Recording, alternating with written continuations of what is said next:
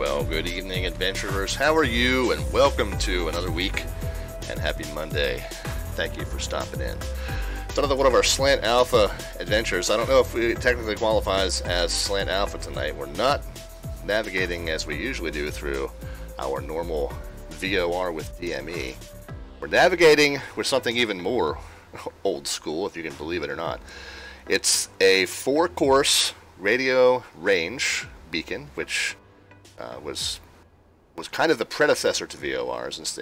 It was still a directional radio signal that you could track, but instead of having a universal course that you could set to whatever radio you wanted, you had 4 courses to choose from. Not necessarily north, south, east, and west. They rotated these things to create airways out of them. We'll show you the charts in just a few. But yeah, you basically were locked into one of the 4 courses that it was erected with, and those 4 courses, of course, are at 90-degree angles to one another. I'll show you again. We'll show you the charts in just a few. I'm not probably explaining it too well. I do want to take just a moment to comment on the sad news of the weekend. You guys may have heard, if you follow the social media, that our furry co-pilot number 1 passed away over the weekend, and you know, of course, she was kind of a regular on the stream up until about a month ago when we moved to the new house here. The new Slant Alpha studio is kind of where the cat can get to, but the dogs were really not able to pop in. But prior to a month ago, they were all 3 furry co-pilots were made regular appearances on the stream, and so she was definitely a big part of the family here and the Slant Alpha family as well. And so we're definitely going to miss her, but just wanted to kind of touch on that, get that out of the way, and I appreciate all those who stopped into the social media and gave some kind words for her. So yeah, this will be the first stream without her, but we'll do this little flight kind of in her honor, and yeah, we're definitely going to miss her around here. So anyway, let's get back to what we were talking about. This is an add-on. If I can find the website, let's go. X-Plane 4 course. Probably that's enough, I would think. Yep, here we are. The LF Range Experience by Bob Denny, and he's supposed to be stopping in the stream tonight. We should be seeing him stop in and kind of check things out. So this is a brief overview of how it works, and you'll see these, and we're going to start right from this location here. Whoops, thought I'd be zooming in on that. But they put up these 4 towers, and you tune 2 radios. You have 2 radios you can tune, and the way it works, maybe if we kind of go in on where we're going to be starting from down here at Elko, lower left hand.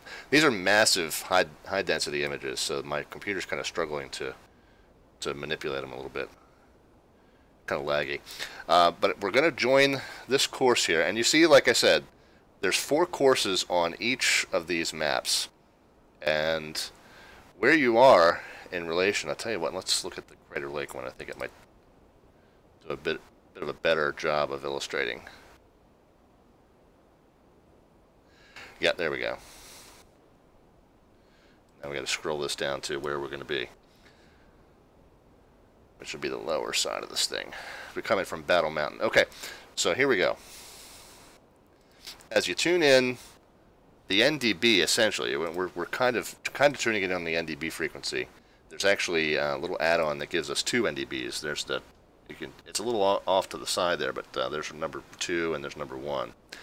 But we'll tune this frequency, and we'll be listening for either a Morse code N, which is that, or a Morse code A, which is that. Actually, I'll draw it even better because they play offset to one another.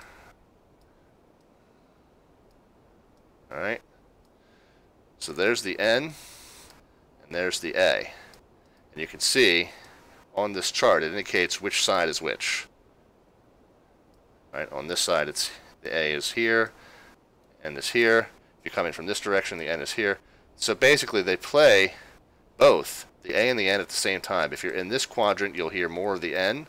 If you're in this quadrant, you'll hear more of the A. If you're in this quadrant, you'll hear more of the N. If you're in this quadrant, you'll hear more of the A. If you're right on track, right down that line there, you will hear both perfectly blended, so that when you add them together, they are one continuous tone. So that's how you know you're on course. Spell banana. That's how you know you're on course. If you're dead center tracking this 298, which I'll get back, or 228 rather. I'll get back to that in just a moment. Then you'll hear the perfect blend of the dots and dashes over top of one another, and they'll fill in this nice, perfect, solid tone. If you're up in this N area at all, then you'll hear this first long tone will be dominant. If you're down here in this A area at all, then you'll hear the first short tone, and the last long tone will be dominant. Believe me, I'll kind of I'll definitely clue you guys into what's what when we get flying, because you'll be able to tell. The volumes are kind of a scale. If you're slightly off course, the N will be slightly louder, and you might not even be able to tell. But if you get way off course, then the N will definitely be louder, and the A will definitely start to fade, and you'll be able to tell that you're hearing more of this long tone first than the long tone at the end. It's really neat. It gets annoying. The problem is you're listening to beeping sounds all night. I don't know how well this is going to translate over stream. It's very intriguing. It's going to be a cerebral stream. Here's Furry Copilot number 3 going to mess with my rudder pedals. Get away, cat. So it's going to be a cerebral stream, but I don't know how fun it's going to be to listen to that beeping all night long. But what I'll do is I'll play it in bursts, and then we'll make a course correction, and then we'll play it again and see how it's changed, and then we'll kind of go that way. Now the other catch is these charts are from 1947. The magnetic deviation has changed by about 5 or 6 degrees since that time. It's been 50, 70 years since this chart was made, and yeah, so the magnetic poles change over time, and the magnetic deviation changes, and that's why you get runways at some airports that get renumbered every so often, because the magnetic heading changes over time, and they, if a runway 9 was a 093 and now it's a 098, well, they're going to now call that runway 10. Happened down at Princess Juliana not too long ago. But anyway, so we'll have to take these numbers with a grain of salt, and we're going to go plus or minus 5 degrees on those. But the main thing is to be listening to this tone and listen to this blend of the Morse code N as in November and the Morse code A as in alpha, and listen to that blend into a straight solid tone that's got uniform intensity throughout. So we'll talk more about that as we get up to altitude, and can give you some more concrete examples. We are flying from Elko to Reno. This, if you look at that site, that xplane.org site that's got the plug-in on it, this is kind of the example flight that Bob gives in this description. It's pretty straightforward. You're going to take off from Elko. We're going to join. Now, I've filed it. This is the modern airway system. I filed it as Victor 32 to Battle Mountain, and Victor 6 down to Lovelock, and then beyond down to Reno. That's pretty close. I only put that in there because I needed the mileage to calculate fuel and time. Obviously, the path that we're going to fly is going to be pretty close to that, but it's going to, these radio stations are not exactly where the modern VORs are, so it's going to be slightly different. I've put that in my flight plan remarks.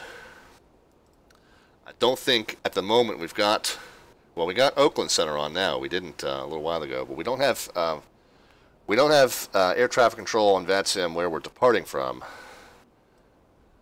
But when we get into closer to Oakland, we'll just let them know. Navigating via 4-course radio range, route will deviate slightly from that which was filed. So hopefully that's enough to let them know what we're doing. And like I said, we don't have air traffic control from our departure, so we shouldn't have any issues there. Let's just look at where'd VATSPI go. Oh, and Northwest Orient might be joining us. But yeah, Reno is definitely down here where Oakland is now online. And so we may have some interesting comments to them to let them know what in the heck we're doing. Northwest Orient said, I just filed VFR, and I'll call up when I get close to Reno. Yeah, I've considered doing that too.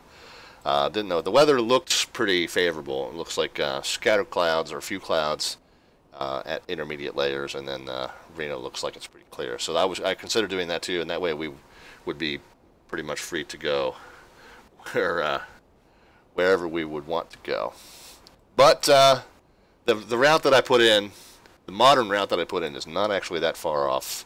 So I figure that's what we'll go with. All right, let's go ahead and get this fired up. The other exciting news about tonight is it's the updated version of the Aeroworx. Now they haven't updated all of the features they were talking about. They're starting to do them piecemeal. They had a little bit of a setback. They lost a backup and had a little bit of a setback. But they've updated for tonight. They've updated the fuel system and they've updated the auto mix system, which is very exciting. So it's changed some things in the checklist. DakotaDreaming is here. DakotaDreaming, and he says, "I'm here. Fly that LF range." I'm assuming, DakotaDreaming, that I know who you are, and you are our friend who has been corresponding with us and helping us get it set up with this thing. So Bob, if that is indeed you, we are pleased to have you aboard. And guys, if you have questions that I'm not able to answer about this LF range navigation thing, which I'm going to be kind of fumbling through as we go, but if you have questions, DakotaDreaming will be able to answer them. Questions about the plug-in in particular. All right, let's give this thing a shot, shall we? Let's get the airplane fired up. I've already set the fuel load. We've set 2,287 pounds of fuel for starting, and let's jump back into the airplane. We'll get the battery switch on. Let's see, we've got the nav and beacon lights that can come on.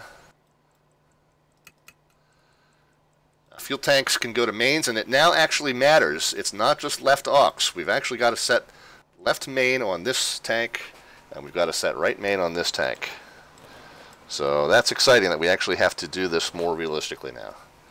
So those are set. Cals can go to open, and that is counterclockwise over there on the sync handles on the far right side of the cockpit. So those are now open. Props can go to full forward, that's those. The right-hand engine, now the mix, I've only got one mix lever, and you can't manipulate these independently, unfortunately. Well, maybe. Yeah, I was having trouble manipulating them independently. I think that click spot is actually for something else. Well, you're not even seeing my mouse cursor. There is a click spot there, but I don't think it's for the mix lever. But so I've got to move those in conjunction, unfortunately, and that's emergency rich. I actually want that into just auto rich, which would be there. So you do hear there's a little bit of a click. There's a little bit of a thunk as it goes into position. So those 4 positions are now, in fact, modeled. It's maybe this view. Idle cutoff, auto lean, auto rich, and emergency rich is what you would go into if you were going to go around. But auto rich would be your standard setting there, and then, like I said, I got to move them in conjunction, so I'm not going to be able to do everything completely realistically as I start just the one engine and then the other. But anyway, Downwind Sim is here, by the way, and says, good job on the LF range. Yeah, we will definitely see. It's a well-modeled little plug-in I was playing with, and hopefully we'll get to do a complete flight with it tonight. Anyway, where was I? Mix, auto rich, fuel pump. Okay, so yeah, we'll get the number 2 started. That's fuel pump, magnetos, prime it, clear it, and start. I had to readjust all my views, by the way. The update to the model did change my my view locations. All right, so the number 2 is up and running now. We got oil pressure has come up. We assume that the fuel pressure is up artificially because the electric pump is running, but we're assuming that if we've got oil pressure, we've probably got fuel pressure too. We'll kick that off and kick that on, and we can see that the fuel pressure drops, but it is in the normal range there. So we're good with the number 2. We've got a good start. Kenny Monsters here says, "What's up, hooligans?" Yeah, we definitely got a few of those here tonight. All right, so we've got the generator on. Yeah, good. We can go ahead and get some electrical power fired up. We've already set the flight plan and updated the progress bar. We can go ahead and check our METAR here at Elko. If I can get this, yeah, there we go. .METAR Keko. 260 at 10 gusting 16, so we will take off to the west. That's mostly down. I think it's a runway 24, so it should be mostly down the center line there. Shouldn't be too big of an issue. Dew point -04. It's a dry heat, like they say. Altimeter's 3020, so we'll go ahead and get that set. Field elevation here is 5,140, so as we set this 3020, let's go ahead and cross-check that it comes up to where it says it does, and it's 51. We're showing about 100 feet high, so either the METAR might be a little bit old, or we're on a higher end of the field, but plus or minus 100, I say, is usually pretty close. If it's way off, then you know that either your altimeter's not working or your weather simulation's not working. Alright, where we leave off here, we've got the origin elevation verified. We don't have any clearance to obtain. On VATSIM, we will set a squawk code of 2200 with Mode C on if you don't have a controller for your IFR flight plan departure. Nav and ADF tuners will be set as needed. Okay, here's where we're going to... So what I've got all these, these are the charts that I downloaded from the xplane.org site. A bunch of them. The ones that we're using tonight are the Great Salt Lake, which is the en route 304. That means Elko radios on frequency 3901. So we'll go ahead and set that. And I'm probably going to turn that volume down. Not hearing anything on it right now. Probably because we're more or less right over top of it. But we'll turn that volume down if we get airborne and realize it's blaring in your ears. And then the next one down the line is Battle Mountain, which is 281. So we'll go ahead and... Oh, you know why I'm not hearing it? Hold on. I know why I'm not hearing it. You gotta get the ADF sounds over here and the marker sounds, which I usually turn off. Alright, there you go. Now you can start to hear. And let's turn this one off. Okay, so now we're hearing 3901. So there's a little bit of a test. Yeah, you hear a little bit of a test where they don't play at the same time. You hear the identifier of the station, which is whoops, trying to find it on the chart here. So there's the identifier of Elko radio. Long, short, long, long, long, long.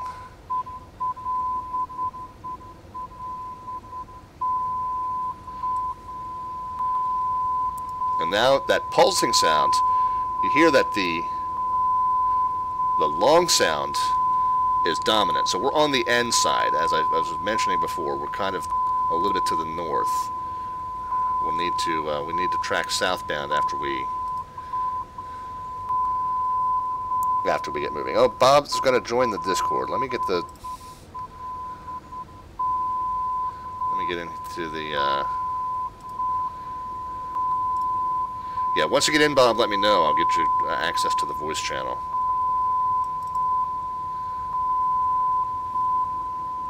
Hey, you here, Will? I am, yes. Nice, okay. Bob Denny is going to join us as well, so he's on his way in. Okay. Alright. So we'll shut that off. We can tell again, the long pulse is dominant, so we're on the N side. We'll go ahead and shut that off for now, because that will drive you nuts after a little while. Alright, so nav and ADF tuners are set. We're going to check our fuel quantity. Again, we're starting with, what did I say? We're starting with 2,287 pounds. That's 381 gallons. We're presuming at the start, that's going to be evenly divided among our 4 tanks. So if we've got, let's see, 380, so that's 95 there, 95-ish there, 95 there, 95 there, so 380. The left main is a little bit lower than the rest, or no, the right main is a little lower than the rest because that's what the right engine is running on right now. So we'll rebalance that when we get up airborne. But this is cool that this is actually correctly modeled now, and that you see the right main is just a little bit lower because the right engine has been running for a few minutes. Anyway, we've got our fuel load set. And then we will go ahead and get ready to start the number 1 and get flying here. Seatbelt lights are coming on. That means everybody needs to get into their seats and get buckled. Where are we? We are going to get the number 1 started. The mix, like I said, was already forward because those levers work in tandem, unfortunately, on my plane here. But mix, magnetos, prime it. Oh, fuel pump.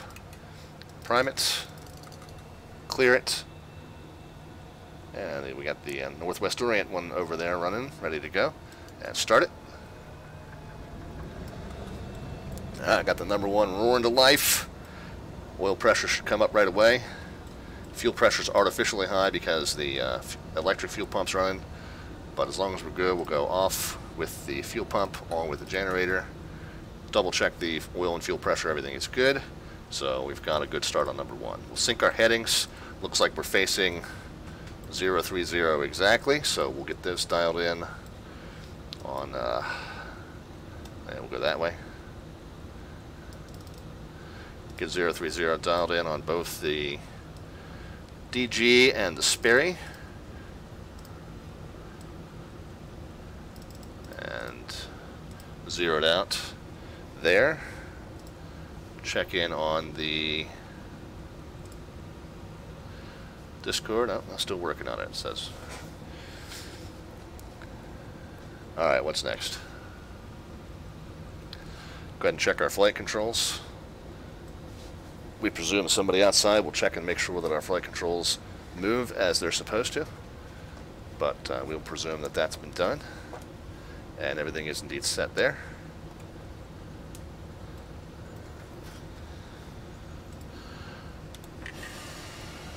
We're ready to roll, guys. Flaps 1 is set, and taxi light can come on. And again, we are at Elko.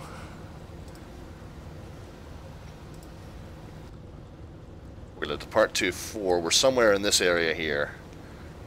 So we'll head southbound, and then north and east on Alpha 1. We got to be careful. There's this the second taxiway to 24 that is no longer open, so we need to make sure that we turn right at Alpha 1.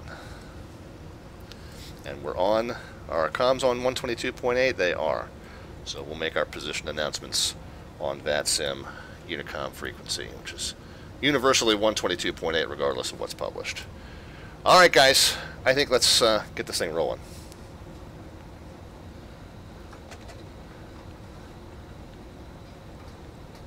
Now I'm full left rudder, but I'm really steering with brakes here until we get rolling.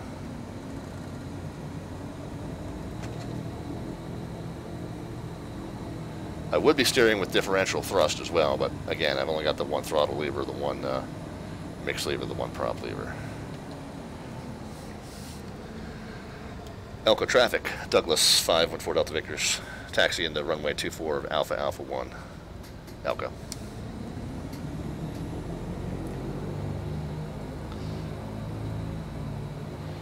Looks like a taxiway marking there. We'll try and follow that. Again, you'll see my rudder pedals move, but I'm really steering more with the brakes than the rudder. The rudder doesn't do you much good unless you got wind flowing over it, so it's just kind of out of habit that I do that. You see, rudders are centered now, and I'm steering with brakes. Unfortunately, the brake pedals are not animated. I wish they were. You can see what I was doing. Elko traffic, Douglas, November 341 Alpha will be following our brother DC-3 to runway 24. Elko traffic.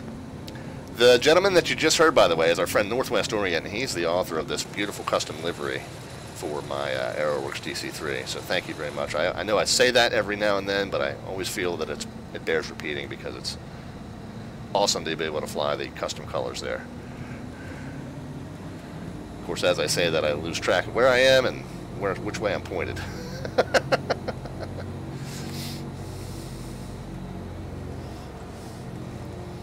Alright. Bob, once you get established in the Discord, let me know in the stream chat, and I've got to give you... Hey, Rob, looks like Mr. Denny's here. Oh, never mind.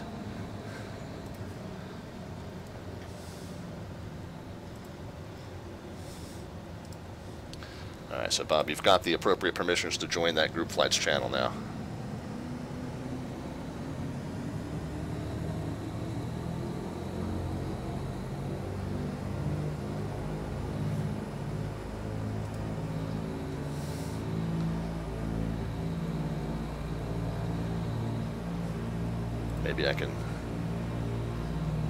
Maybe I can move him. Are you there, Bob?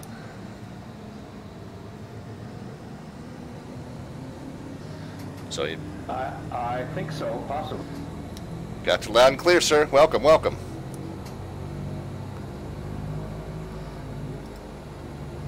Awesome.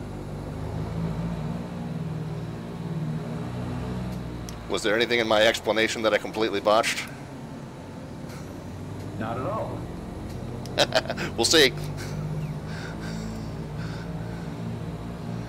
I'm kind of stuck in the grass here. I gotta get back onto the pavement. I'm getting double audio here. Hang on. I don't know why. Maybe I've got two Discords going? You're probably getting it from the Discord and from the stream, so I'll stop holding the push to talk when I talk to you, and maybe that'll solve it.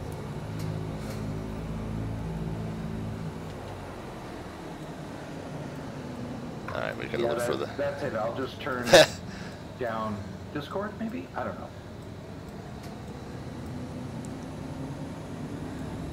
It's up to you. You're going to get the Discord audio for a slightly delayed. There's a little bit of buffering delay in the stream, but that's okay. Alright, I think this is our turn to Alpha 1 here. I've neglected my taxi out checklist, by the way. We want to check the hydro pressure. Those two white gauges over there to the right, they look good. Cows can go into trail mode.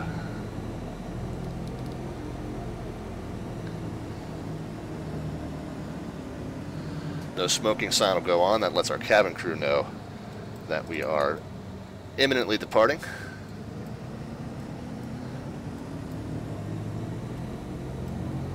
Yeah, I think I had set my viewpoint up a little high. There we go. That's the problem.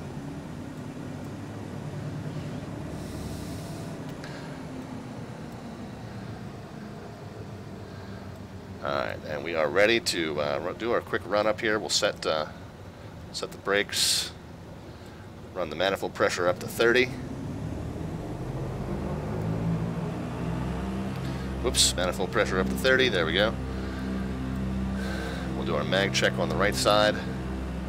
You hear him go slightly out of sync, that's okay. It's mag check down 2 on the right side. Slightly out of sync is not a problem. 150 RPM drop is tolerable. Less, more than that's a problem. But we're good. Left side down 1, down 2, everything is good. You hear them go back into sync. There we are. And then we'll cycle the prop lever down 3 times and back.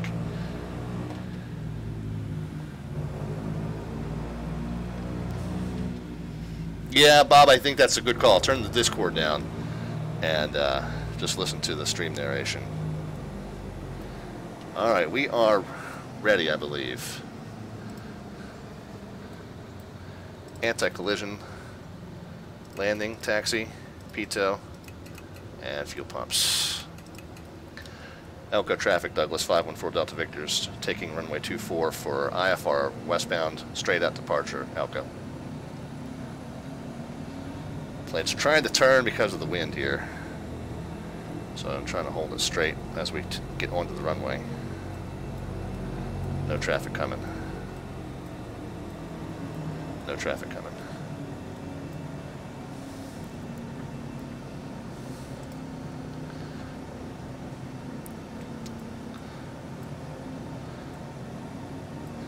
Temps and pressures look good. Engines are responding symmetrically. We'll go ahead and set our takeoff power. 45 manifold pressure coming at you. Here it comes.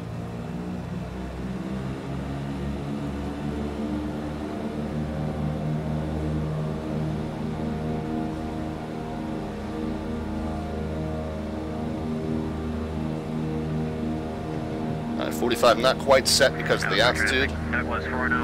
Tail's going flying on its own. Hold a level attitude and the plane should basically lift off on its own. There we are. At the flaps 1 departure, the plane just kind of lifts off at a level attitude once it gets up to the proper speed. That's not really realistic for a non-short field departure, but it's just the way I prefer to handle the plane. You can see we're getting blown off to the left here. Alright, gear coming up. And as soon as we're through 400 feet, which we'll see in the radio altimeter right there above the prop lever.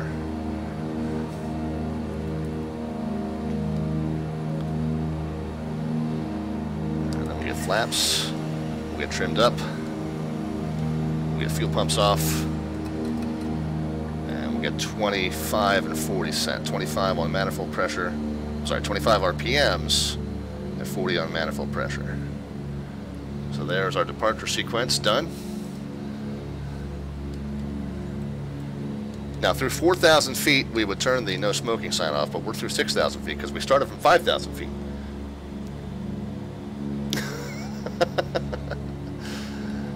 Alright, sound mix okay, guys? This plane tends to be a little loud, but we'll knock it down just a little bit there so you guys can hear. Elko traffic, Douglas 4 Alpha taking off runway 24, VFR straight out, Elko. Alrighty, there he goes behind us. We'll make sure we're at 25 and 40, and we gotta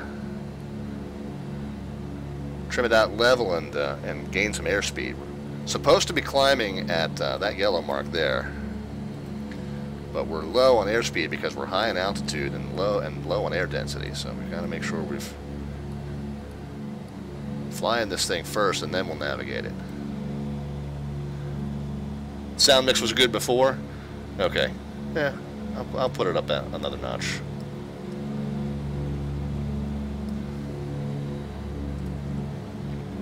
All right. Still continuing to trim down. Now here's where we are going to check and see where we are with relation to this radio beacon. Let's turn this back on now. So there's the test signal.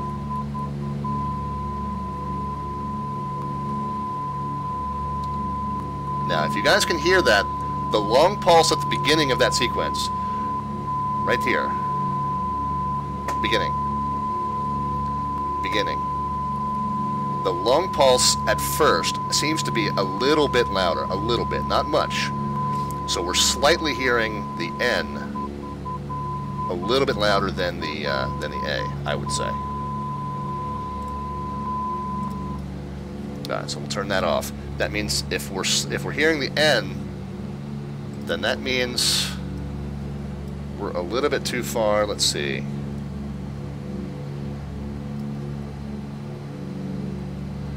Is it marked on this one? I don't think it's marked on this one.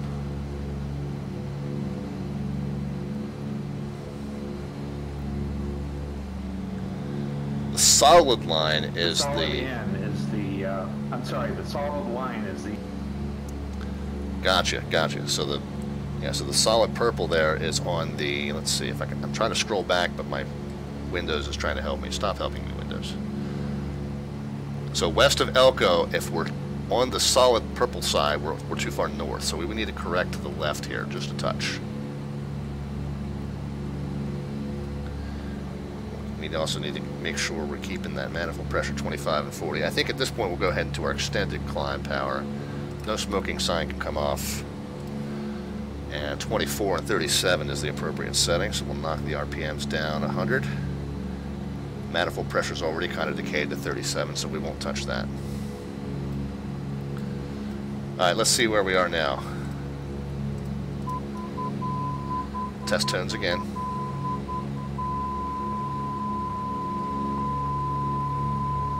I still feel like that N is slightly dominant. Slightly. Oh, Bob's now saying the solid line is on the left of the beam. Hold on.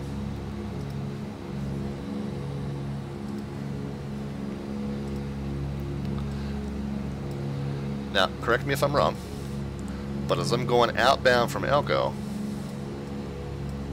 the solid line is on the right.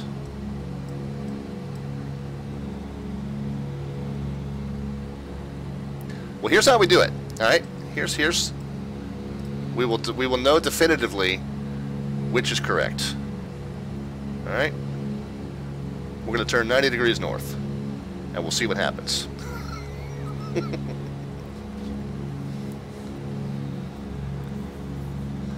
Oh, the actual solid line of the feather. Okay, so the shaded purple is the alpha side. Is that what you're saying?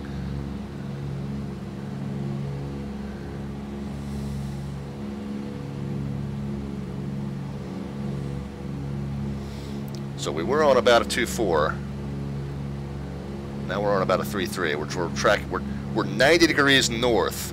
We're completely perpendicular to this path because we're just going to radically see within no uncertain terms. The purple is the beam. The solid line is on the November side.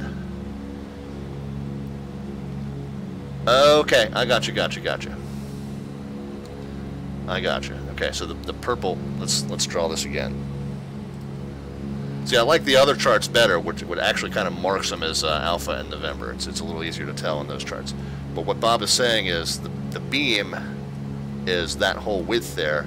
It's this edge of it with the solid side is the November. And as I go further north, I'm going to the alpha side. So the shaded purple side is the alpha side. The solid purple side is the November side. So what should be happening as I go further north is the opening long pulse should be getting weaker and the ending long pulse should be getting stronger. Let's see if that is the case. Test tones will come first.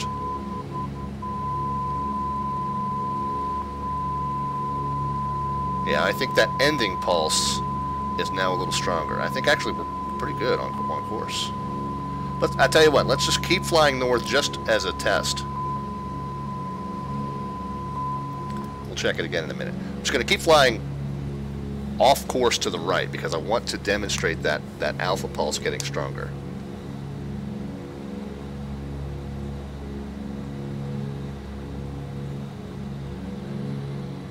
Yeah, it was subtly stronger, but I want to demonstrate how more exaggerated that gets the further off course you go.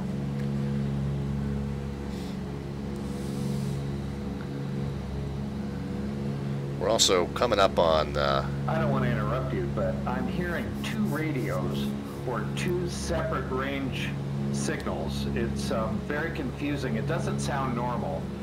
Do you have maybe the audio posted through two different routes or something? Somehow, I think... Yeah, what you might be hearing, Bob, is it's probably coming through the stream directly, and then it's coming through my mic. So let's see if I can do it this way. Hold on a second.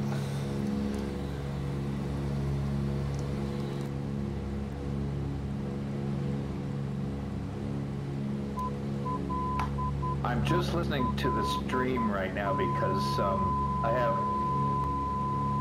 Oh, yeah.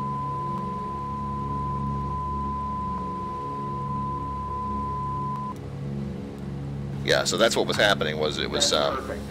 It was stream now. It sounds totally perfect. And yeah, because I had to mute my mic when I turn it on.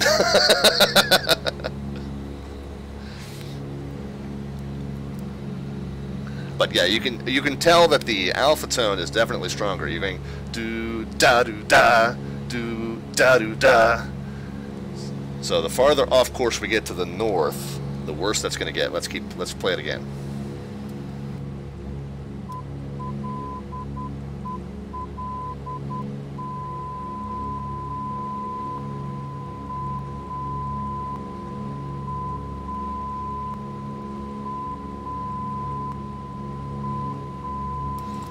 Yeah, we're definitely on the alpha side. You can hear the first time through it wasn't quite as exaggerated, but the second time through it, you could definitely tell that alpha pulse was stronger. The tail end of that pattern was stronger. So let's go ahead and get back down on course now. Yeah, with your mic off, it's perfect. You need headphones like the real old-time pilots. Well, I've got the headphones, Bob. What I've got is I've got the plane sounds coming through the speaker, and I've got the... Sounds like I'm just about to cross the fan marker. Oh yeah, cool. Yeah, the Carlin fan marker. Yeah, I'm probably way off course. I don't know if I'll hear that or not, but yeah, I did hear that when I was playing around with it the first time.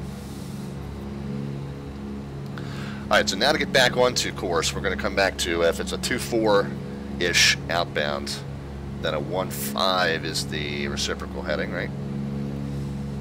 25 is the perpendicular heading, I should say. Also, we're leveling off at 12,000 feet, so we'll go ahead and get leveled here. Got a few things to do once we get up to cruise. We want to get the cowl flaps closed. That's over there. Go ahead and get the the fasten seatbelt signs can come off. And as we're stabilizing at 12,000, the other thing to do is get the fuel tanks changed into aux. So we'll start pulling from the rear tanks. And I'm going to do that over here on the other side as well, right aux. All right. Successful first time test of the actual correctly modeled fuel system. Of course, now we're way up over 12,000 again. Add 5 degrees to the old published course for the for modern course due to the magnetic variation change. Yep, yeah, we discussed that I think prior to you popping in. So yeah, we did take a note of that. Now I'm just trying to get the plane leveled at 12,000. We'll let autopilot take it from there as far as the altitude control. I think for heading, I'm going to spin this around to 1.5 and let him keep a 150 for us. Yeah, there's no automated means of tracking these beams. We've got to do this all through heading hold tonight. So let's get that 100 feet back. We'll get autopilot engaged, and we'll do another check of where we are with the beep beep.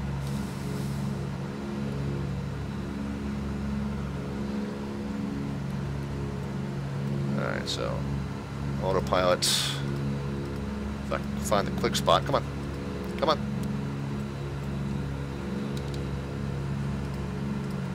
Autopilot, level, and heading mode. There we go. Okay. Alright, so we can let auto focus on the flying, and we'll focus on the navigating. Auto will aviate, and we will navigate. And 23 will reduce to cruise power now. 23, and again, not quite getting 34 because of the altitude, but 23 and 34 is the usual cruise setting that I use. But 34 is a pipe dream at 12,000 feet, so we'll just get what we get. Oh, and I don't think I ever put the... Yeah, I should have gone into auto lean there. A checklist item that we've got to add now that we've got an actual realistically modeled auto mix system. Nice. All right, let's do a beep beep test here. I gotta remember to mute the mic when I do this.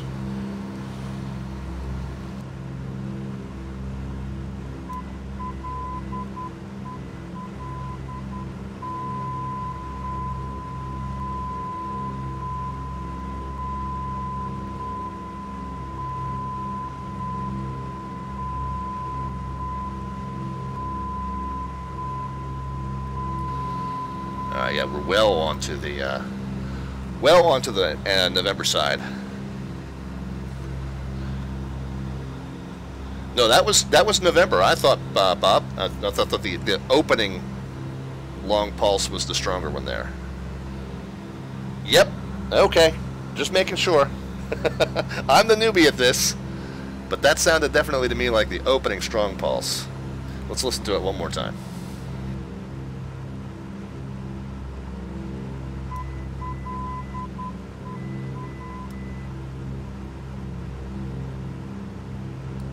Did you guys hear that high beeping? That was, I'll show you in just a minute.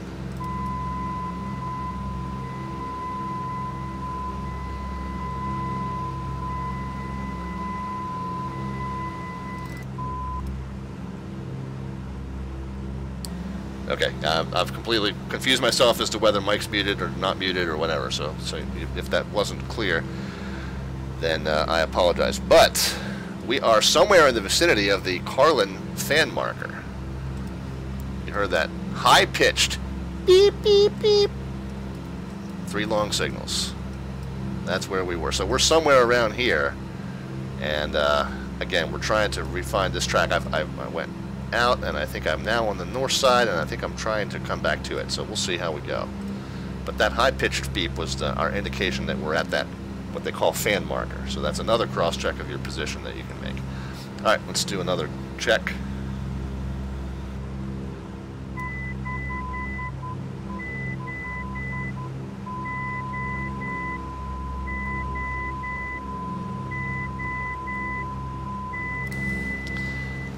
I still think we're slightly on the end side, the November side. Opening pulse was just still a bit stronger, so I'm going to put in another 10 degrees of correction here. We're also getting to the point, if we're at Carlin, we're also getting to the point where we should start to maybe check on Battle Mountain and see if we are in range of that yet. So let's dial that in on the second radio, 281, which I think I had.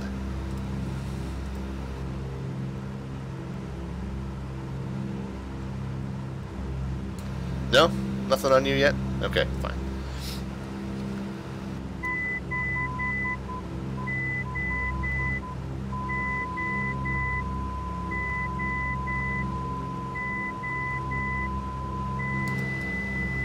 Okay, so now that pulsing, da da da da, it's very, very close now. We're pretty close to on the beam there. They were not as they were close to being the same intensity, I felt. Maybe slightly on the November side still, but much closer. So now, here's where I didn't quite catch which way we got to add the 5 or subtract the 5. We're 050. Outbound's a 230. I think we're adding 5, right, Bob? 235 is our 235 is our desired course. Of course, we got to add in wind correction. I have no idea what winds aloft are doing, so we'll just go to 240.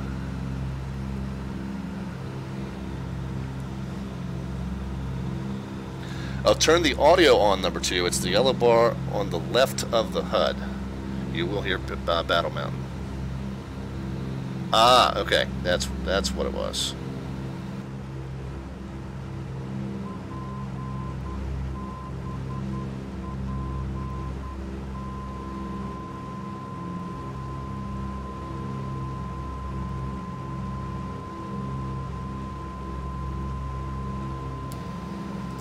Okay, that sounds to me like we're pretty close to on course. I don't hear a lot of variation in the intensity.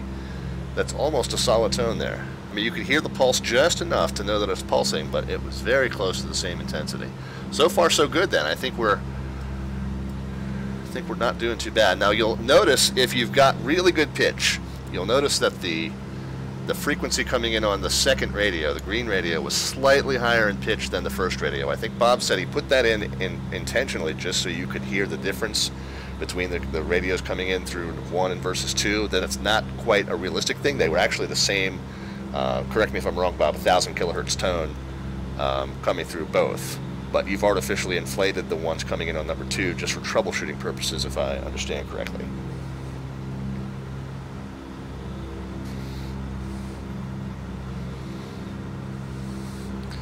.234 to track that course. Okay, very good. Well, I'm 240 now. The other thing though is I don't know what the winds aloft are doing, so we're going to kind of just use the sound to guide us, and we'll correct as we need to. But I'm going to mute the mic again, and I'll show you the difference between the slightly elevated pitch of the second radio. Again, if you guys are the musicians, you'll be able to tell this, maybe, possibly. The second one is slightly sharp, if you will.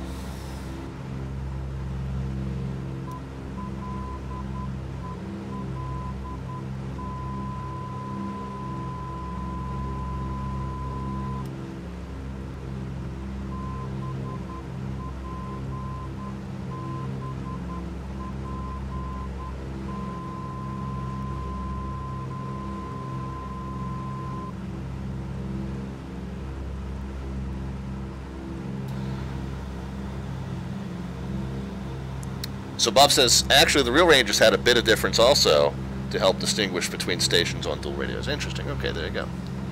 There you go. But you also heard at the beginning, like I said, the test tones that it starts with, and it's actually not a test tone. It's really just the identifier. So that's what you heard when we first turned on Battle Mountain, is the identifier tones.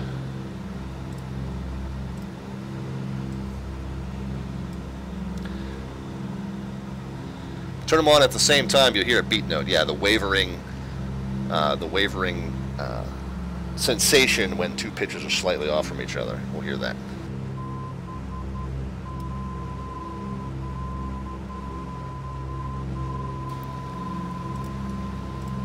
It's like listening to a middle school band, isn't it?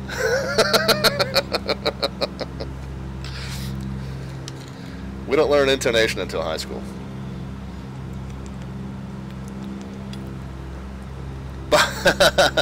Bob, I don't need you to shut up at all, man. I appreciate you being here. I'm glad that you're enjoying it, and I appreciate the guidance. You know, I kind of fumbled through most of this on my own when I did a little test flight. I got about this far.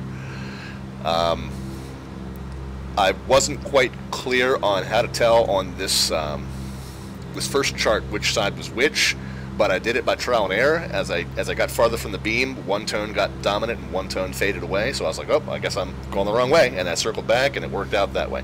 But knowing from the sound which side I'm on is even easier. Now, and I'll tell you guys, like Bob was saying, that. Oop, what did I do? Oh, well, that's my stream. The beeping confused me. So that was my alert, because Brian Remap is with us, or Brain Remap. I'm sorry, Brian Brain. Thank you for hitting the follow button, but also thank you for confusing the hell out of me as I heard this crazy beeping sound that was not related to any of the radios. I guess I've just got beeping all night. Ski Jeffrey says, I always said the guy that made the word cacophony was listening to an elementary school band at the time. Yeah, having been there and done that both personally and with my children, Jeffrey, I know what you mean. So we've gotten, you know, Bob's very helpful tip that the solid line is the N side and the faded line is the alpha side. That is wonderful news. However, on these other charts, so we're going to join, it's going to say down here, joins 304. So we're on Crater Lake 304, and we're coming in from the right here. Yeah, toward Lovelock. Now see, this version of the chart is much more explicit, and I like it. Because, God, you can't mess that up. Right? I apologize for the... Never mind. Children, cover your eyes. But yeah, those charts much more distinguishable about which side you're supposed to be on, if you can remember which one is which as far as the Morse code goes. Probably not a bad idea. Oh, DakotaDreaming, yes, Bob. I downloaded. Yeah. Whoops. I downloaded all of them, man. I don't know how many of them are going to be useful, but I got all of them.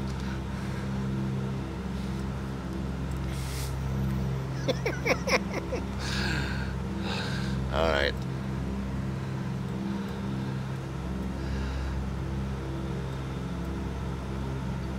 Is that a lake, or what is that, a town?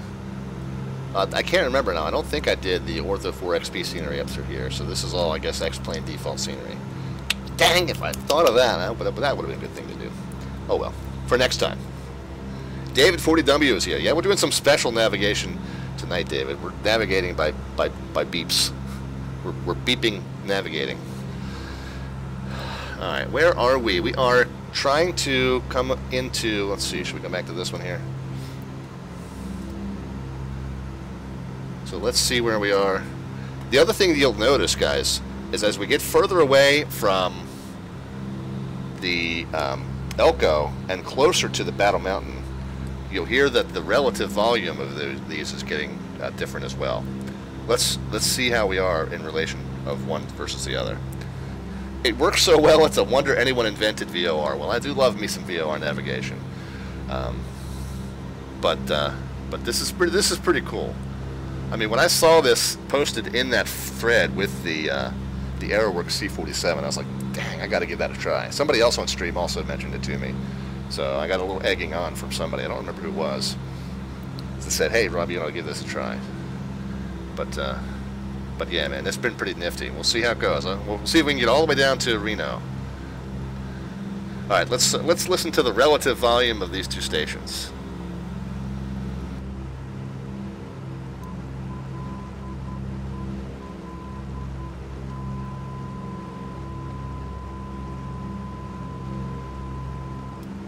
Okay, that seems pretty on course. I didn't hear any variation, but it's awfully quiet. Let's try the Battle Mountain one now.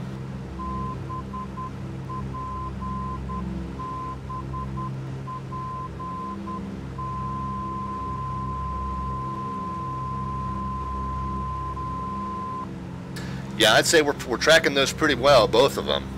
But the Battle Mountain one is definitely getting louder, and the Elko is definitely getting softer. So we know that we're making progress in the correct direction. Of course, you guys are seeing that progress bar up top too. I don't see that on my sim screen. That's something that's added afterwards. So you guys see that, and I do not. But you guys have additional confirmation whether I am or am not tracking in the correct direction. Jeffrey says, I wonder how many potential pilots failed their medical due to tone deafness. Yeah, well,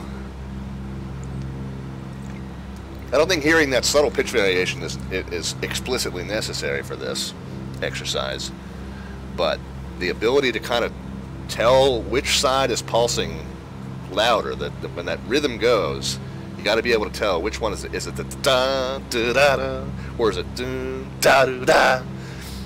I know I sound like a crazy person when I say it, but it really is like how you did. It's like you had to kind of feel the rhythm of it. It's a very musical way to navigate.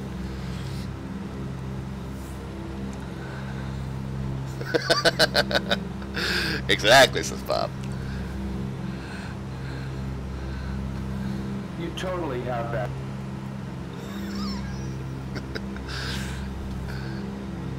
Yeah, and I am I am Bob, an amateur musician as well, so I kind of do get down the whole rhythmic vibe with it as well.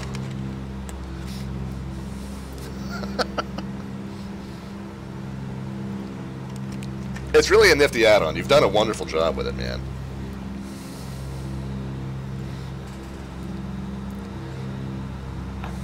Thank you. And I'm using the stream chat rather than Discord because I think other people will be able to see it, and then if you remember it.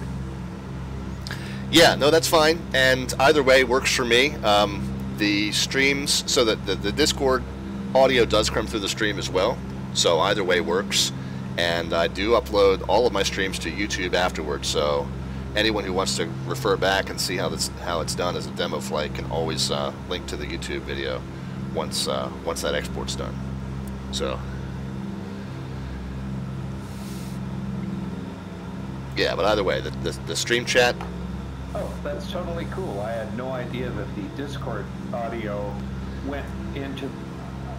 That's awesome. Yep, yeah, you should, either way, you should, it will be part of the permanent record. So, be careful what you say.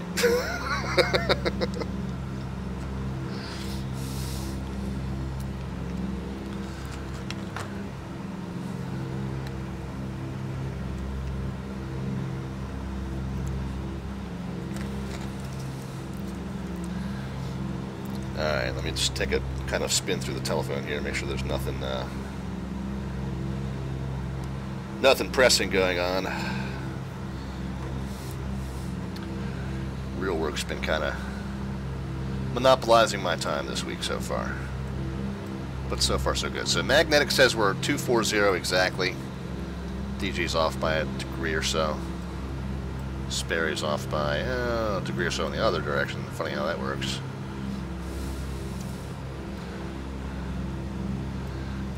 And I guess I got to get used to the idea that I need to check on my fuel.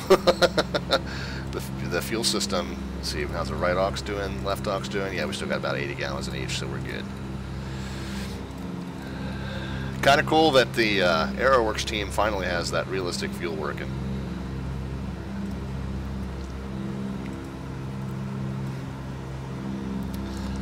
Alright, I think it's time for another beam check. Let me mute the mic again.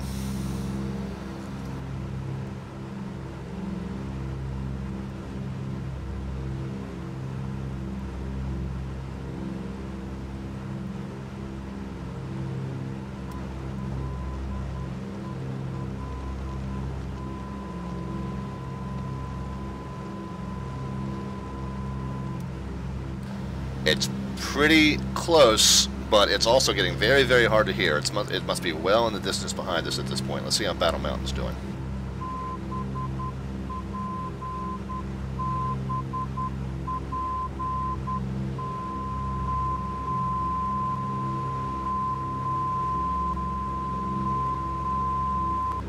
Oh, you can hear we're definitely on the alpha side, and we need to get that corrected. So, which way does that mean we need to go?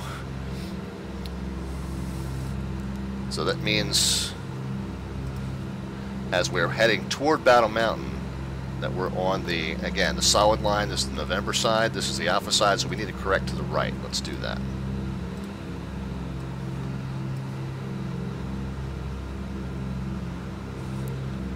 I'm going to put in a pretty aggressive correction, about 60-degree correction.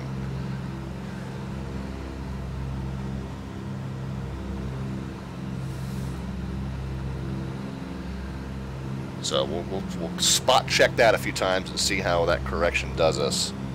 And then again, the marked course is 229.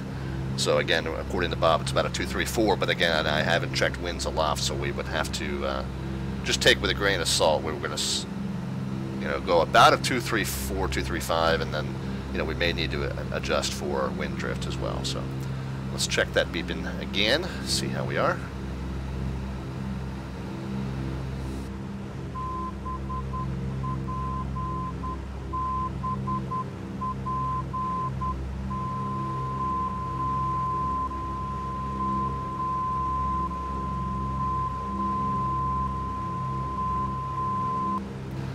Yeah, I still feel like that alpha is much more dominant, so we're going to keep that right-hand correction in for a little bit. Eventually, you get a feel for how much to correct versus the distance, just like VOR.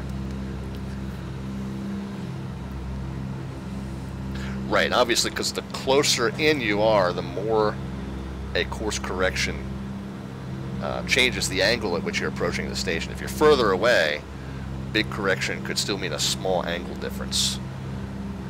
The other thing is, like, I'm not completely sure. I mean, it's not out of the question that we're actually on the other side of Battle Mountain, that I'm correcting the wrong way. So let's check it again. See if we're getting better or worse.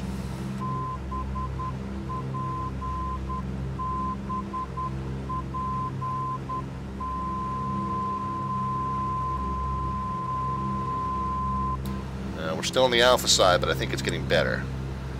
I'm gonna add a little bit more even into the correction, and we'll just make sure. Well, we're passing over some airport down there, or is that an airport? Is that an airport? Bunch of parallel grass strips. No, I guess it's a farm of some sort.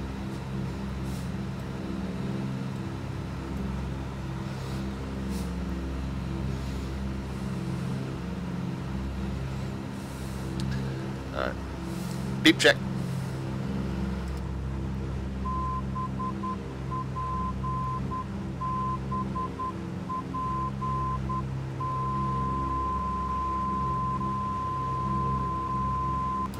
Yeah, I think that's much closer. So I think we corrected in the appropriate direction. Let's get back onto about a 235 then.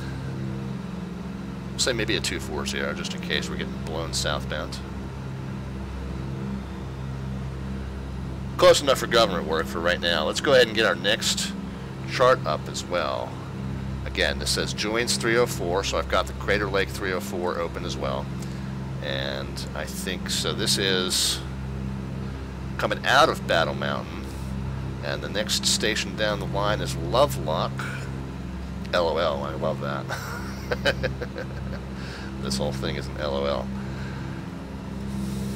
209 is the frequency, so we'll, since we got Battle Mountain tuned on ADF2, we'll go ahead and get 209 tuned on ADF1. Oh, now we got static now because we get tuned into nothing.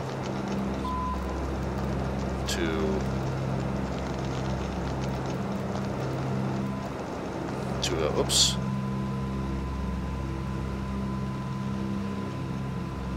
Oh, that is really, really faint.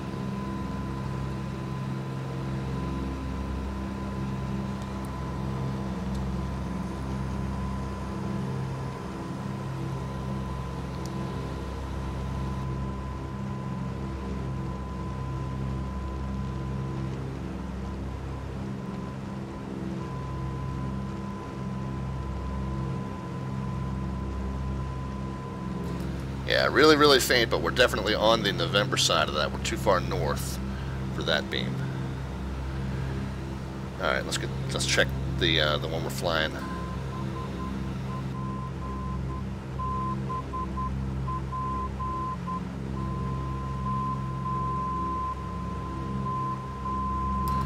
We're definitely on the alpha side of that, so if we're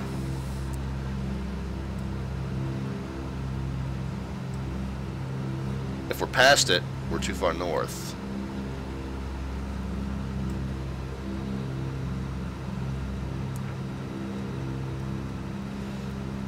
Let's correct left and see what happens. Just pass and wait, says Bob. Okay. Alright, let's listen to it.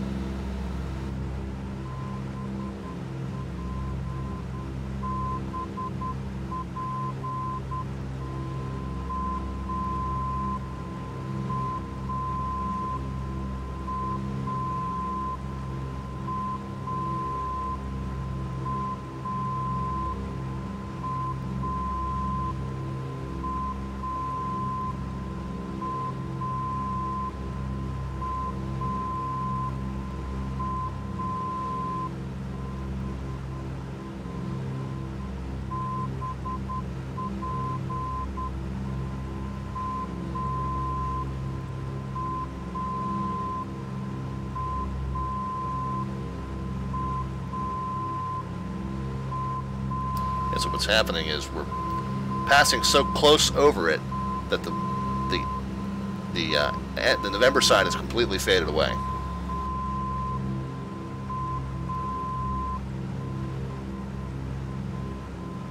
Well, there it is. Was that may have been it? What they call the cone of silence. As we pass right over the station, both of them fade out completely.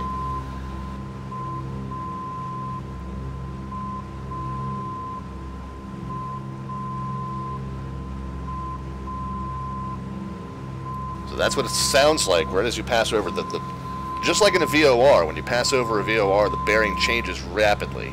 So the tones, the shape of the tones changes rapidly as you pass right over it or near it.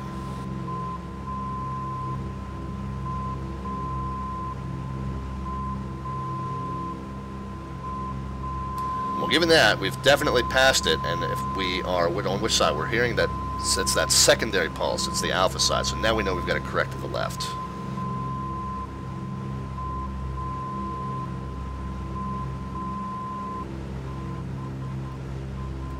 This is a little further down the line, but let's say Battle Mountain is here, where these two cross. So we're past Battle Mountain, but we're still on the alpha side. So that means we're here. We're going to correct to the left. And of course, that's another stream alert. What just happened there? Probably not a good idea for my stream alert to be a bunch of beeping sounds tonight, huh? Captain Hall is with us. Captain Hall, thank you so much for the follow. Appreciate you stopping in. We're doing some really old school navigation. We usually just do VORs, NDBs, that kind of thing. We're taking it back a couple decades even from that. With Bob Denny's low-frequency 4-course radio range plugin for XP11 and the Aeroworx DC-3, the freshly updated Aeroworx DC-3. So we're having a lot of fun with some new add-ons tonight.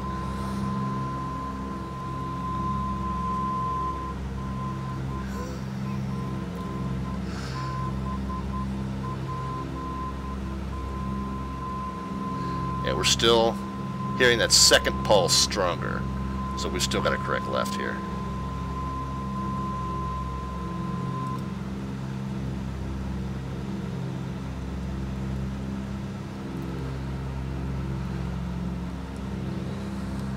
And then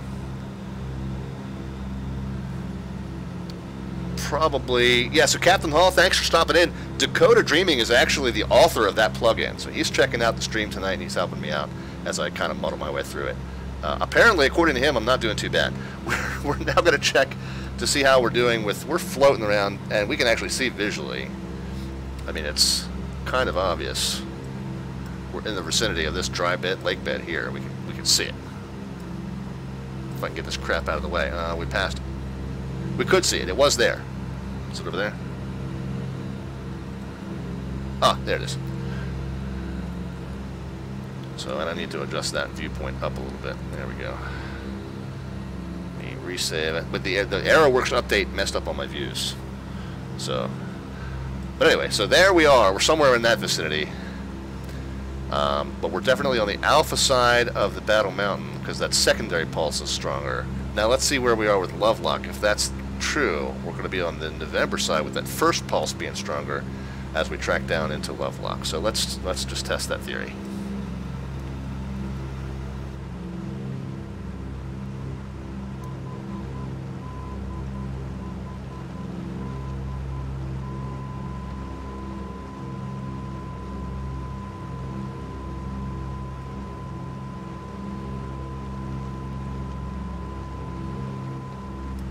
I feel like that is very, very slightly stronger on the first pulse, which means we're very, very slightly on the November side. And again, for those of you joining late, the way these old radio ranges work, they broadcast an N on one channel, they broadcast an alpha on the other channel. If you're perfectly on that beam, you hear them mix completely together and you get a completely solid line. If you're hearing this side louder, the da do da do, then you're on the N side, which would be either here or here. If you're hearing the opposite of that, the accents on the offbeats, if you're a musician, then you're on the alpha side. Now, having said all that, I completely forgot what my theory was. Syncopation in radio form. Yeah, 1 kilohertz tone, syncopated. Yeah, Captain Hall, man. We're blending musicianship and airmanship tonight, and I am a pretend airman and a pretend musician both, so it works out well for me.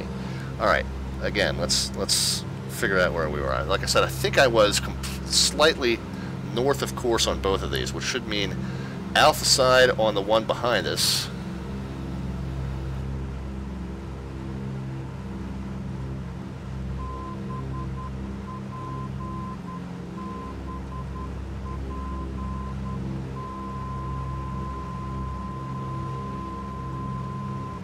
Well, I think that's now slightly November side. It's real close, though.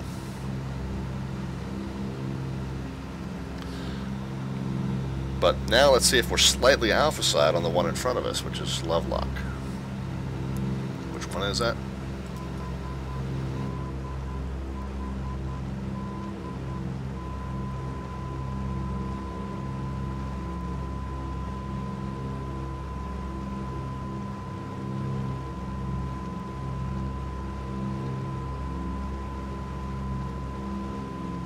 I don't know, I feel like we're pretty well on course for that one. So let's go ahead and fly that course. 228, and of course the magnetic variation now adds 5 to that, so 233.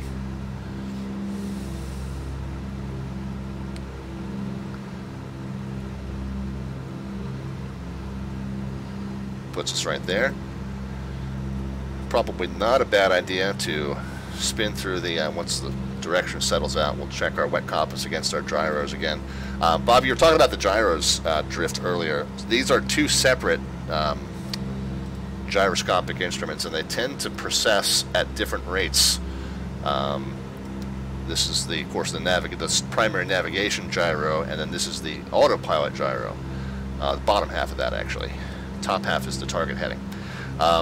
They are two separate gyros, so they process at different rates. However, I don't think the Aeroworx is consistent about which one it uses for autopilot use. I think that's one of the things that they're probably fixing in the coming updates, is that it was kind of referencing itself off the wrong one. So, but we'll just do the normal prudent thing, which is to make sure they're all in sync. What's that reading about? A 232 up there? 232 there. 232 there. Okay, good. They're good. Good deal. All right, and we'll cycle through engine gauges. Temps and pressures all still looking pretty... Ooh, do I not... Okay, they're spiking way out of control. But I think that must be just a... I'm going to chalk that up to just an error in the modeling. Yeah, you should be able to fly with them closed.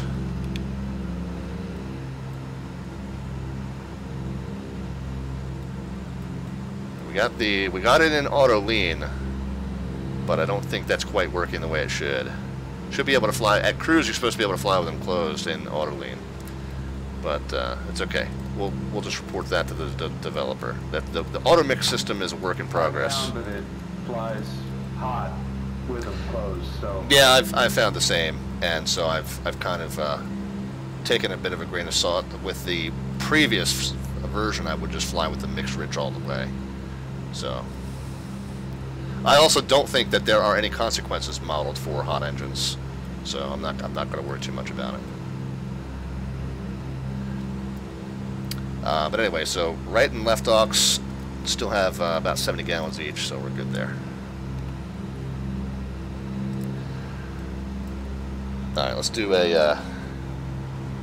that always happens before you fall out of the skies, Ski Jeffrey.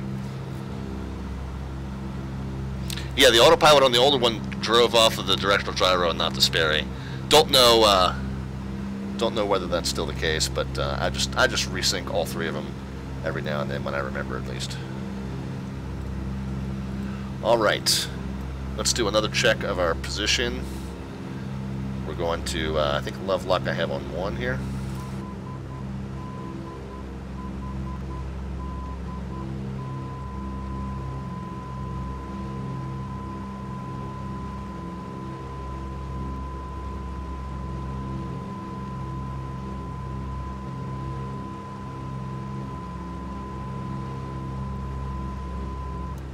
Okay, we are very, very slightly on the alpha side of that, and I think that we're still coming into it. Now I'm trying to move the map over here, and like I said, it's a very, very large, dense PDF, so as I move these sliders, it's kind of taking a long time to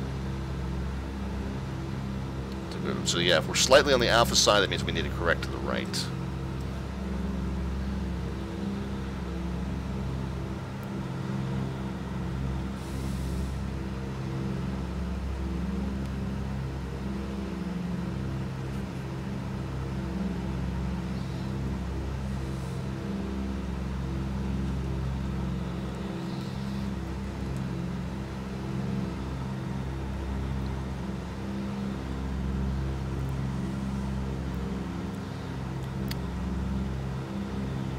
Dakota says in the old days that was Humboldt after the river, hence the HD identifier. Which one are we talking about? After, okay, Humboldt Lake there, yeah. The kind of the bullhorn shaped one.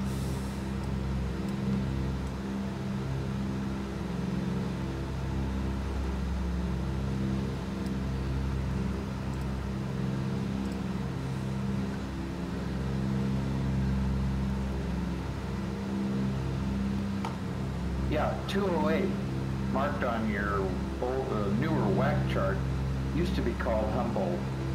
Gotcha. And it's just the one you're tuned to. That's why the identifier is H.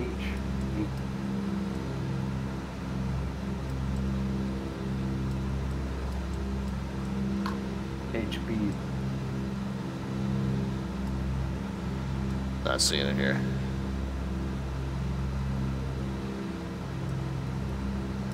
Oh well. Anyway, back to the beep beep navigation.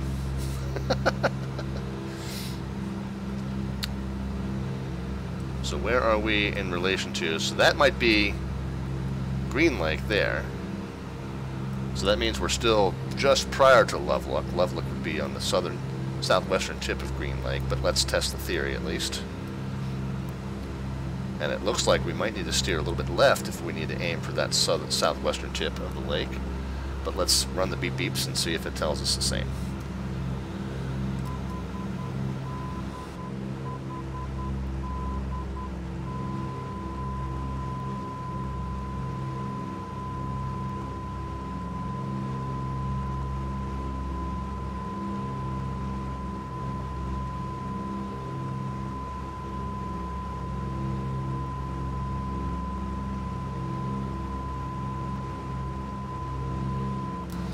Slightly on the alpha side. The second pulse was slightly stronger, so I think we need to correct actually a little bit to the right. That's what that tells me.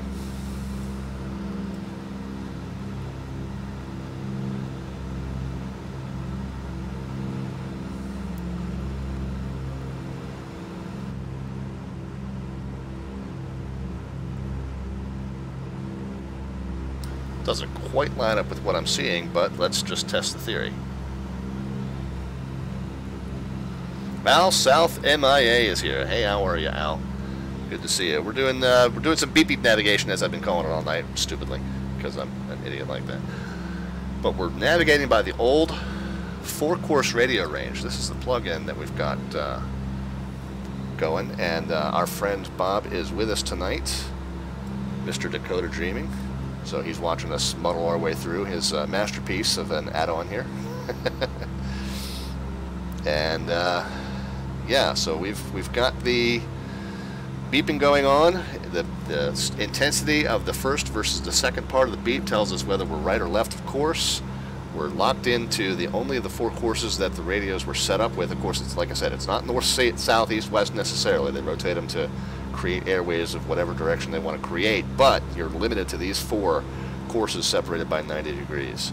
If you're right on the beam, the alpha and the November blend into a perfect solid tone.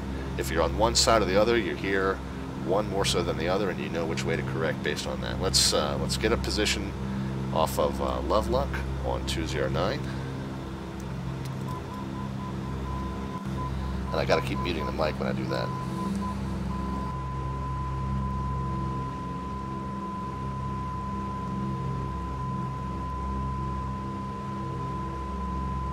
I'm still hearing ever so slight intensity on the second part of that.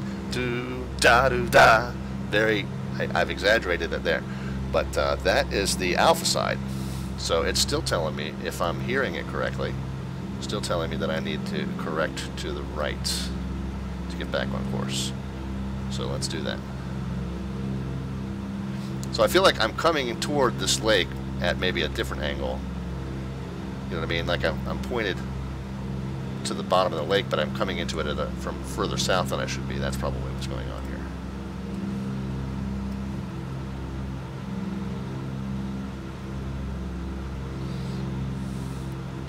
Just adding in just another 10 degrees. Again, visually, I feel like I should be pointed towards the south end of that dry lake bed. But again, I think I'm just not coming into it from the angle that I should be. Let's go ahead and tune the next one down the line if I haven't already. What did I say that one was? Oh, I don't know if I did. Because the next one...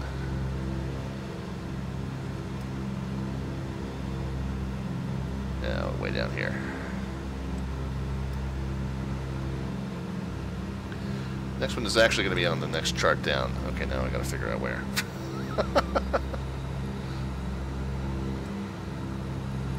Okay, so there's Lovelock there. So we're actually fully, after we pass over Lovelock, we're fully onto this chart. So we'll go ahead and close up the previous one. Onto the Mount Whitney chart. We'll go toward Humboldt Lake. Past Carson Sink. And then we'll start picking up Reno on 254. So we got 209 on this one. Yep. Stop. Stop. What did I say, 254? Oh, there's static. Oh, there's mostly static. You can almost hear it a little tiny bit, but mostly static. We're too far away to receive that one. So let's shut that off. All right, one more check.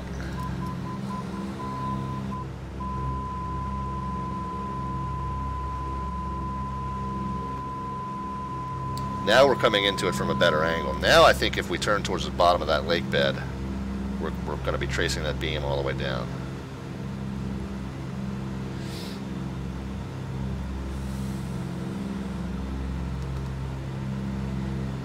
Now that's cheating though, by cross-referencing with the visual, that's cheating. But I'm a cheater. It's alright. Normally it's the other way around. Normally when I'm flying VFR, I cheat by leaning on my radio navigation. So now I'm flying radio navigation, but I'm cheating by looking at visual references. My, how the tables have turned.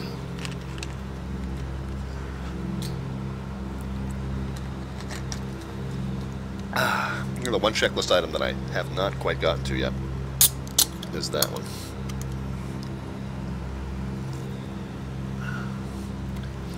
Stream is not sponsored by Red Bull, guys, but it damn well should be, as often as I mention it. One of these days they'll send me a check. I know they will. I promote your product to dozens of people at a time, guys. Come on. Compensate me accordingly.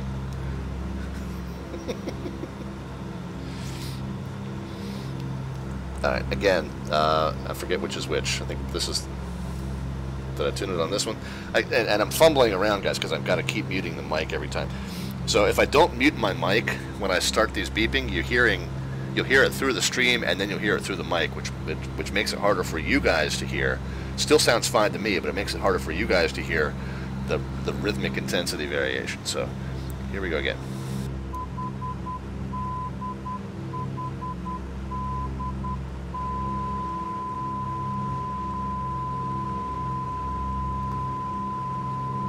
We're very, very, very close to it. I'm going to steer a little bit left just visually to get to the bottom of that lake, but we're going to hear the cone of silence as we pass right over it. We know we're close because we've got that visual reference that says it's right there at the bottom of the lake. But we know we're close. We can also tell we're close because it's very, very loud. But as we pass right over it, you'll hear that it'll go silent. If we miss it slightly, which we're apt to, same with the VOR, you never quite get right over top of it. But as you miss it slightly, you'll hear either just the alpha or just the November, depending on which side we pass it over. And then if we get it close enough, you'll hear both of them go silent for a moment. So let's see how that goes.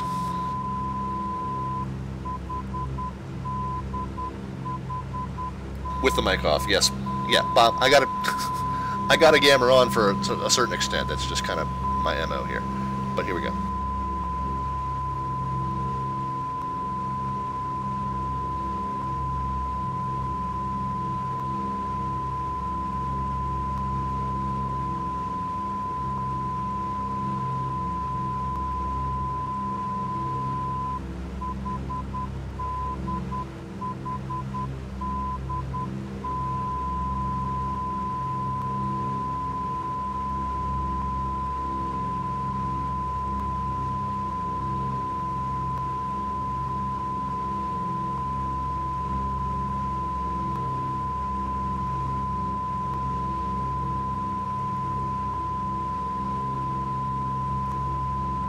Is that the most exciting beeping you've ever heard in your life, guys?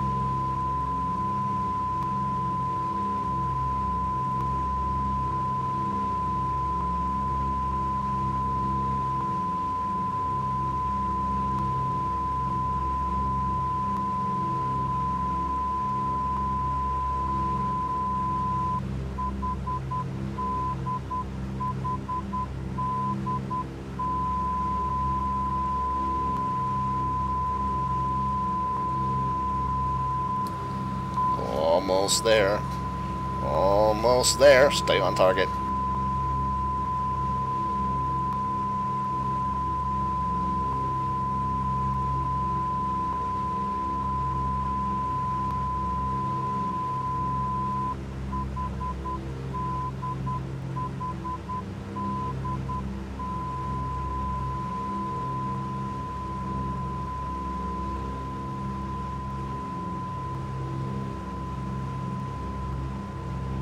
Oh, there we go.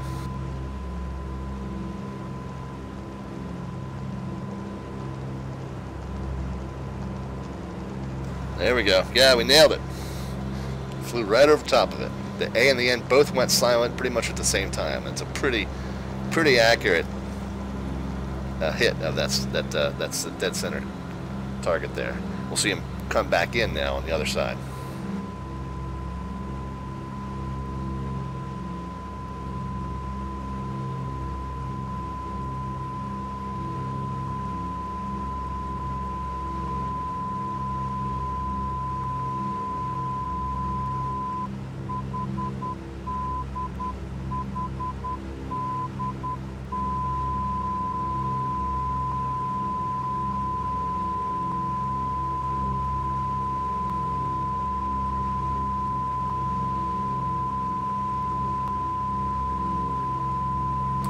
Yeah, you hear them both come back in pretty solid now.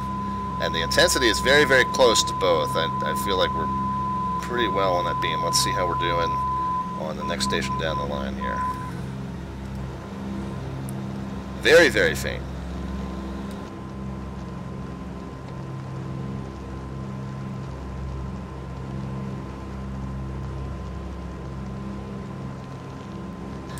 Yeah, very, very faint, but very, very far away.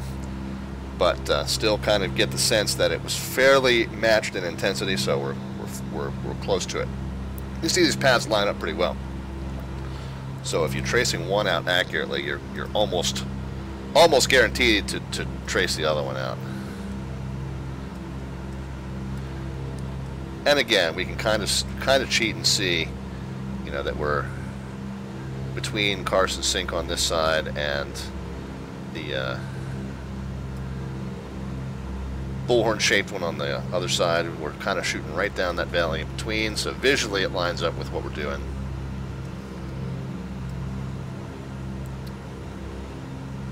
Looks like we're drifting slightly, ever so slightly to the right.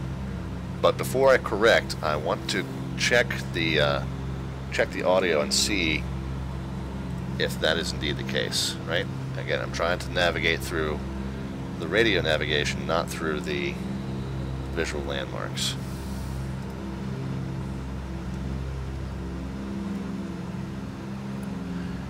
If my theory is correct, if we are indeed drifting a little bit farther to the right, then the second part of that alpha should become slightly dominant. Again, those who are joining late.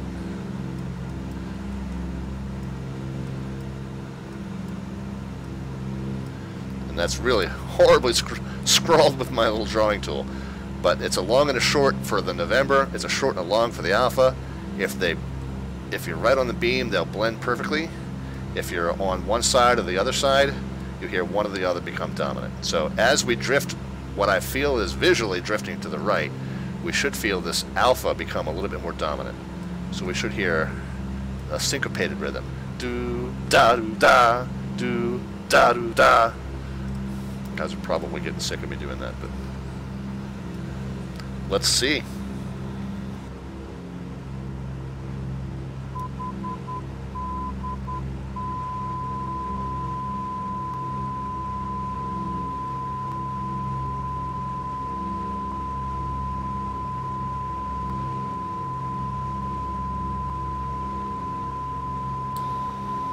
Well, for the moment, I feel like that's pretty well matched in intensity. So we'll see. I mean, I think that I'm drifting slightly to the right, but it's also possible that I'm pointed slightly to the right and being blown onto the course. So we might just have a little bit of a wind correction that's keeping us tracking down the center of that beam. But again, before so Bob felt that he felt a little bit more of an alpha pulse there. I thought it was pretty close. I'm going to, well, let's listen again.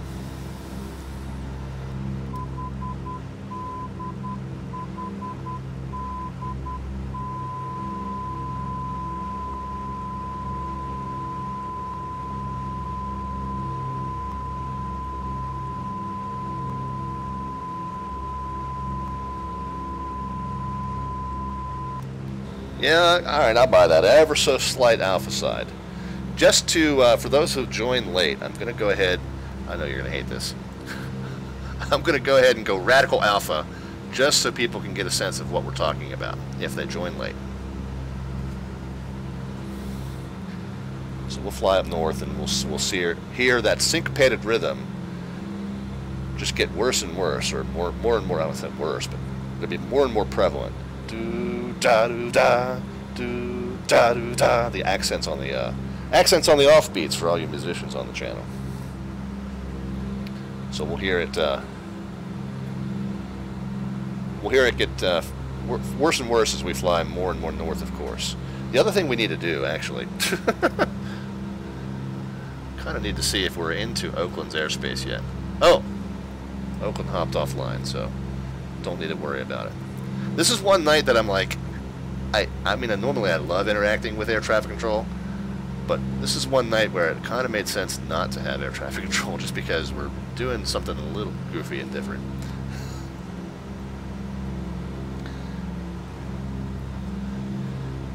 Yeah, DakotaDreaming. So yeah, I know it was. I was pretty close to that beam. It was ever so slight, that that variation. But I just wanted those who joined the stream late to hear what it sounds like when you're off course. And again, on the alpha side, November side, you'll hear the opposite. You hear da do da do da do da do. But on this case, it's going to be the exact opposite. You hear the offbeats will be accented. Let's listen to that.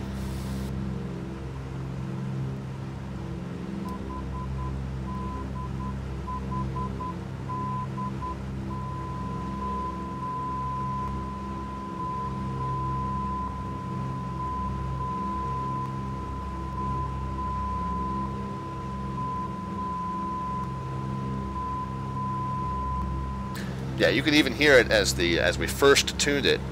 You could even hear it that the second identifier, the second station identification, was louder than the first. So again, that tells you that that second part of the message is the alpha. All right, so now let's wiggle it back down to where we were, which means a complete 180 here. So I planned for, I think, 201.8 miles. I think we'll be, because of our zigzagging around to demonstrate this stuff, I think we're probably going to end up a little late into Reno and probably a little bit short on fuel. We'll take note of that as we get down. We always check our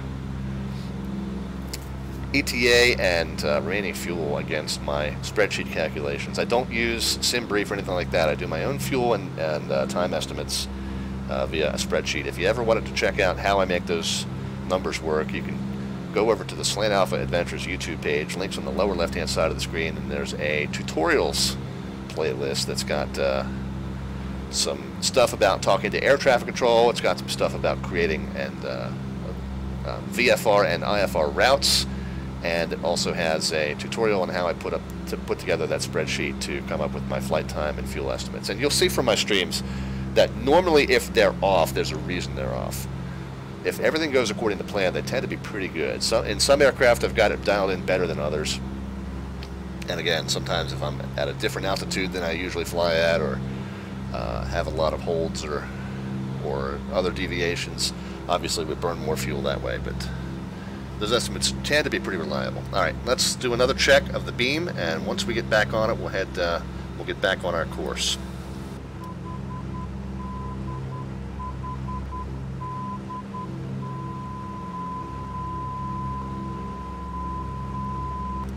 Still slightly emphasized on the second half of those beats.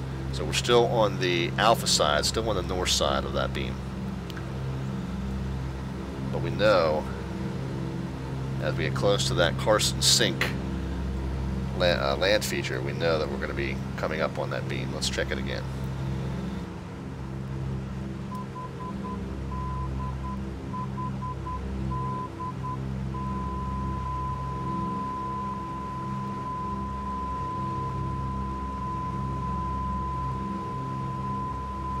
Still slightly on the alpha side from what I can tell.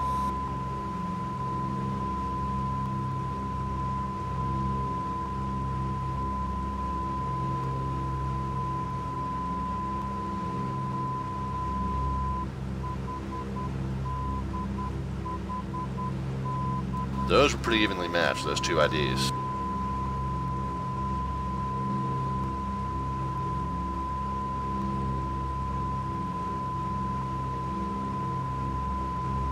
Okay, I think we're on it now. So again, outbound is 228, so 234 with the updated magnetic variation.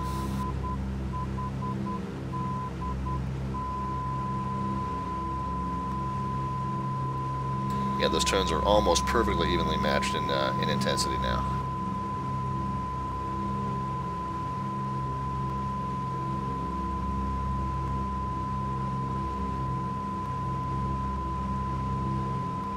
If anything, we're slightly on the November side now. The first pulse seems like it's just a hair louder.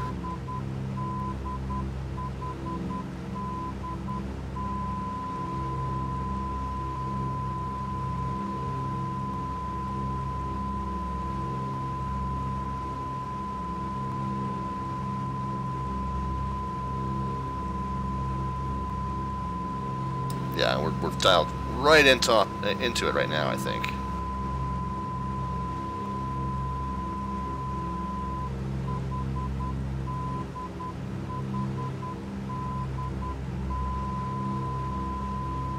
Oh, it's very, very close now. Very, very close.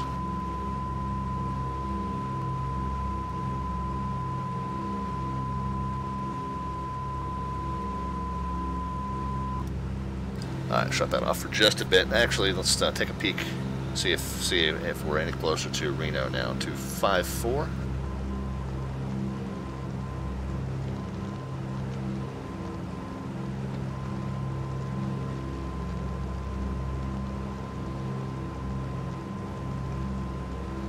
Yeah, it's so faint, I can barely make it out.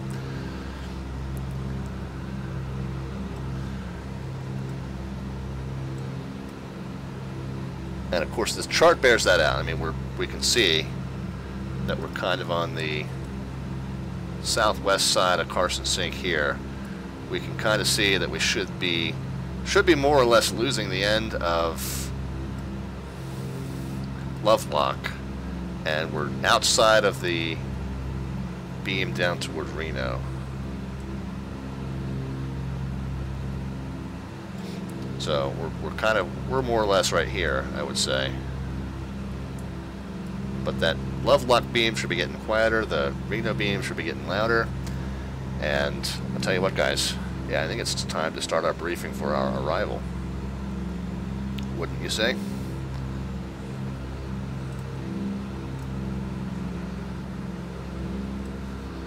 Let's do one more burn through the engine gauges. Now we know that the temps are going to be out of control because the auto mix isn't quite completely functional. We do need to look at the aux tanks. Don't really need to worry too much until they get down to about 25. We got about 60, 58 gallons in each, so we're okay. Mains still have plenty. Right main has a little less because we were sitting on the ground running it while we were yapping away. But we can actually fix that. We can let's burn a little bit from the left main, guys. What do you say?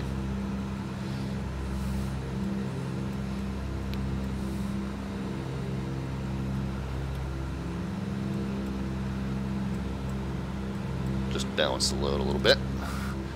Let that sit like that for just a minute. Now you need to do it again during a thunderstorm. Nah, no thank you. I'm going to have enough time. Alright, here's the deal. Mount Whitney, whoops. Alright, we're in nice visual conditions, so we could just do a visual approach to Reno.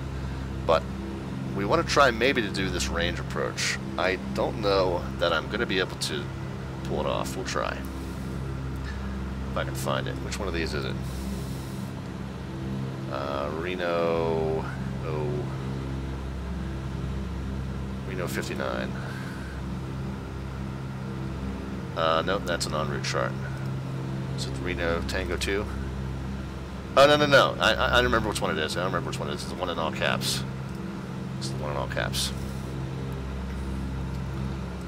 Okay, yeah, I'll show you this. Close the X-plane page. So let's do this. There's our en route, there's our approach, and there's our airport diagram.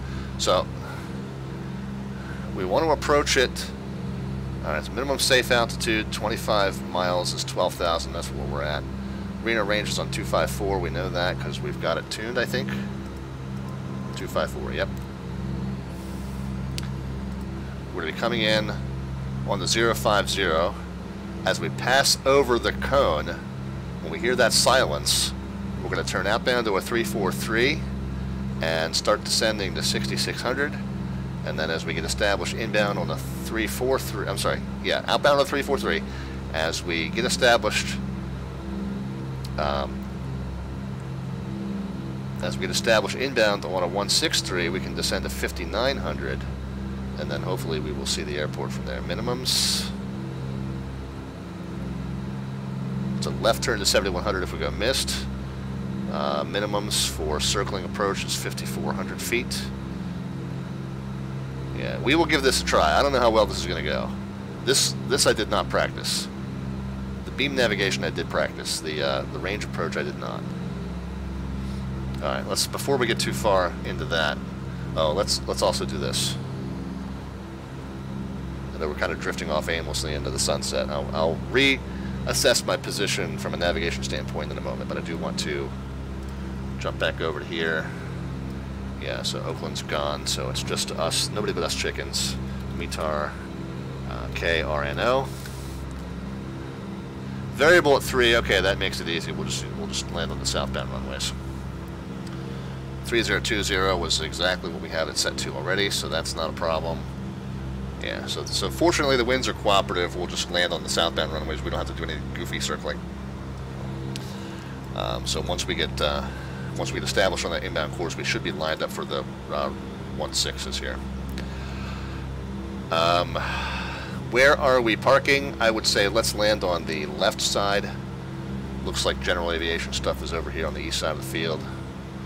So we'll land on 16 left, and hopefully not have to go that far down. We'll hopefully turn off before the crossing runway. We might even make, well, if we make Juliet, we'll turn right on Charlie. If we go longer, we'll turn left on Charlie, and we'll aim to park here. We'll kind of aim for the ramp underneath the tower. That'll be our parking location. So left-hand turn off if we land, climbing, what was it, right turn? Climbing, nope, it's left either way. So climbing left turn to 7100, or left-hand turn off if we make it down.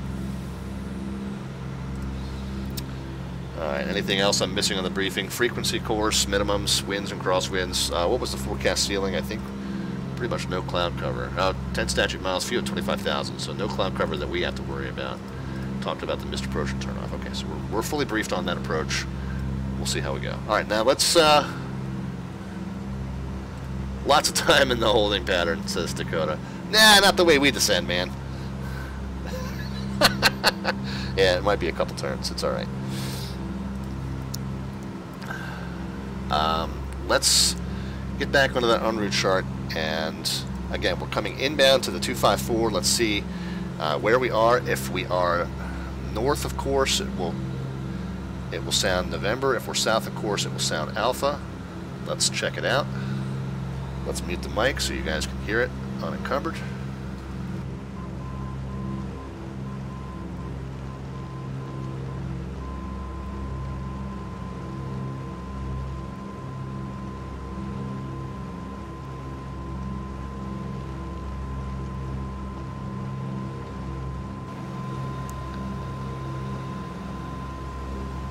That is so faint, but I think it's fairly even.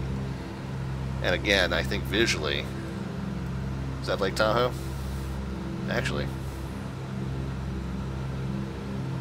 Yeah, we're not far from the airport, honestly.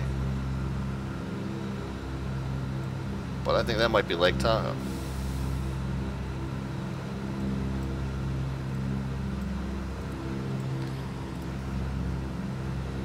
Oh, Pyramid Lake. Gotcha. Oh, Tahoe's further down to the left, south and west of the airport. Okay. Yep. So who said Pyramid? Yeah.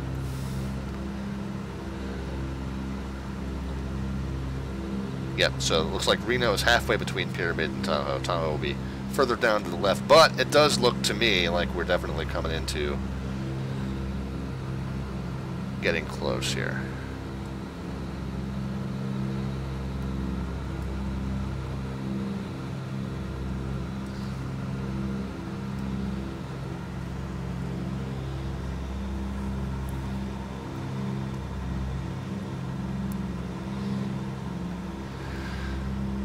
So how much time in the holding pattern now that you say it? So if we cross it at 12,000,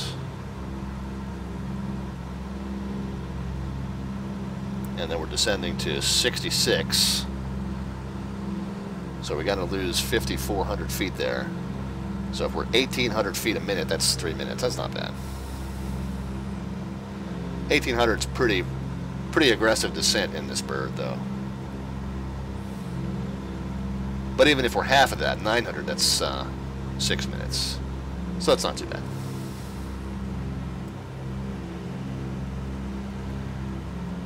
If you do this approach, you'll need to keep the audio on through the entire approach. It's a fine art. I will try. I will do my best on that. I'm going to try and narrate what I'm doing, though, so it might muddle the sound, though.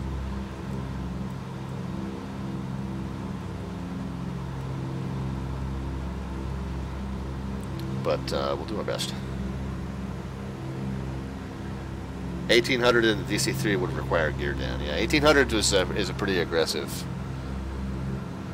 But even if we do it, 9,000, 10, 9,000, 900 to 1,000. That's 5 to 6 minutes in the pattern. That's not too bad. All right, let's see how we are coming into Reno. Mute the mic.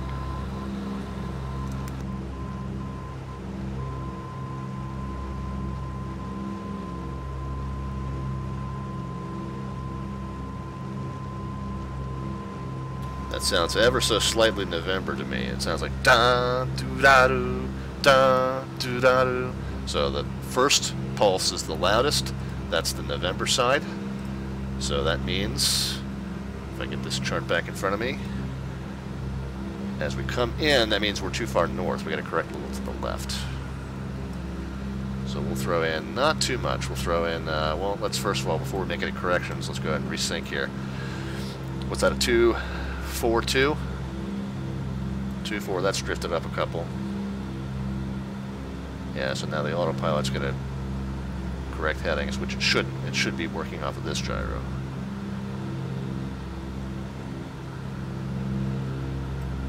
So we'll let it settle in. Now it's about a 2-4-3. That's one too high. We'll let it settle in again.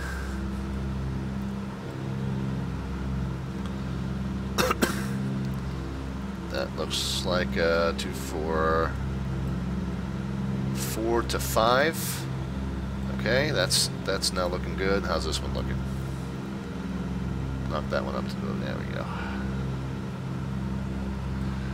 Alright, and now we said we were slightly on the November side coming into Reno. That means we need to correct left. So we'll put in 10-15 degrees left.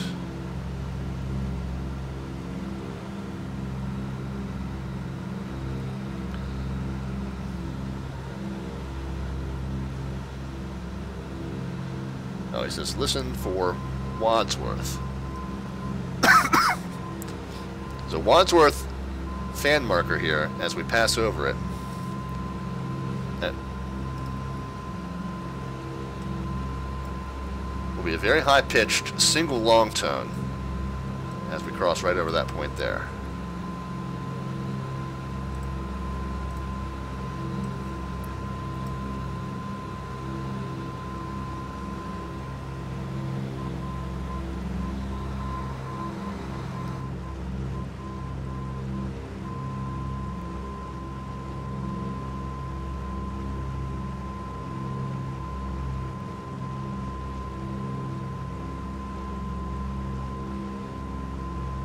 Still slightly on the November side, I think. So I'm going to put in another 10 degrees left here.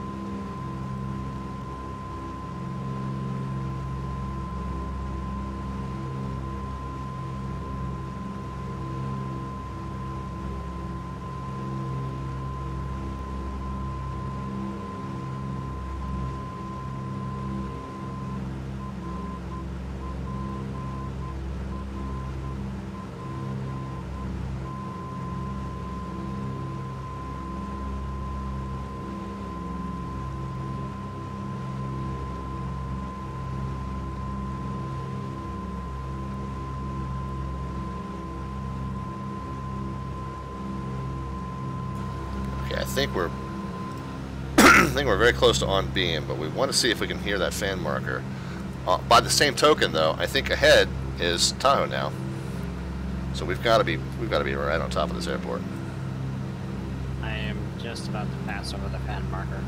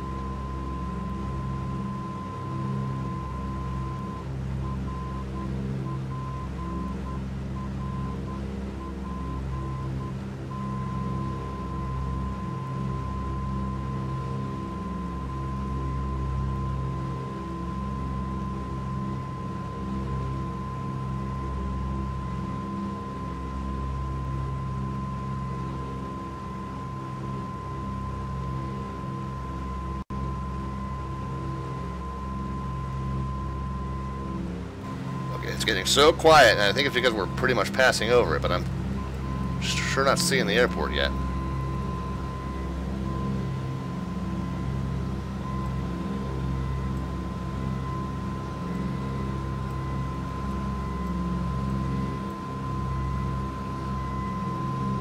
No, I can hear the fan marker, though. You guys hear that? That single high? Sounds like a truck backing up.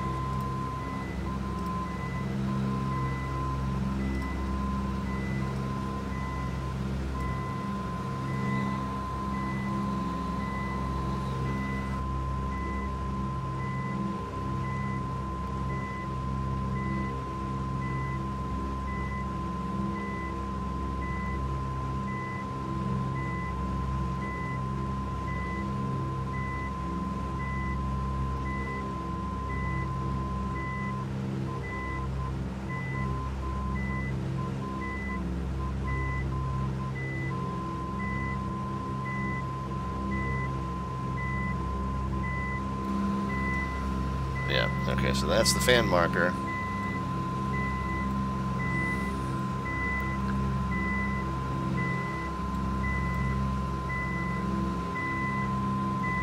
Really need to start down, says Dakota. Alright, let's start our descent then. Go through our descent checklist. Pardon me, guys, I gotta grab a drink here.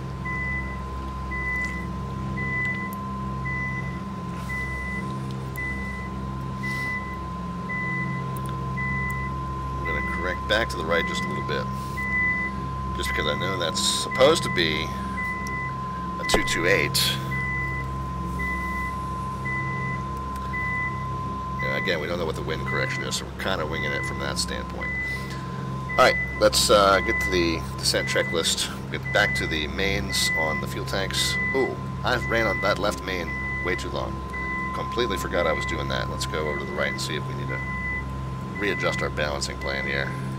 Yeah, we do. Alright, well the auxes are fine. We're going to run both on the right main for a little bit, but we've got to remember to fix that.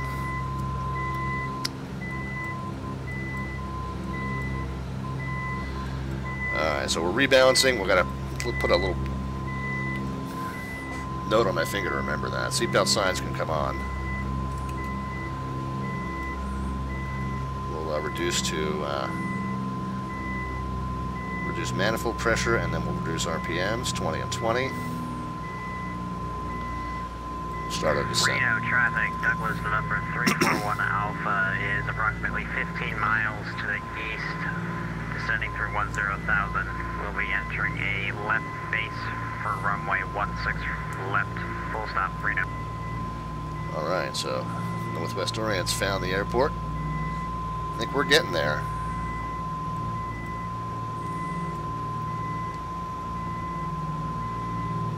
Still hear that fan marker going.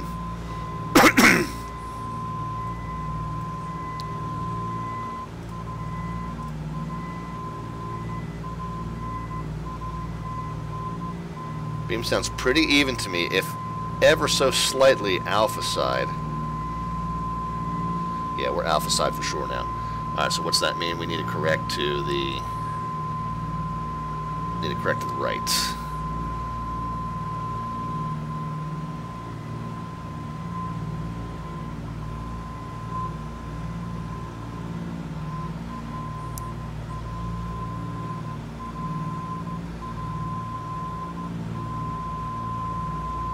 Yeah, we're definitely alpha side now, so correcting to the right.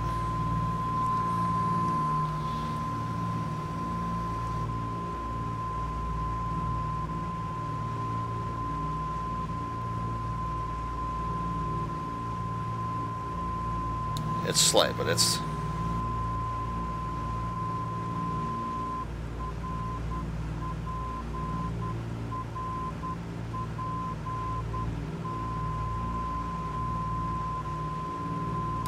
Ooh. Was that our range?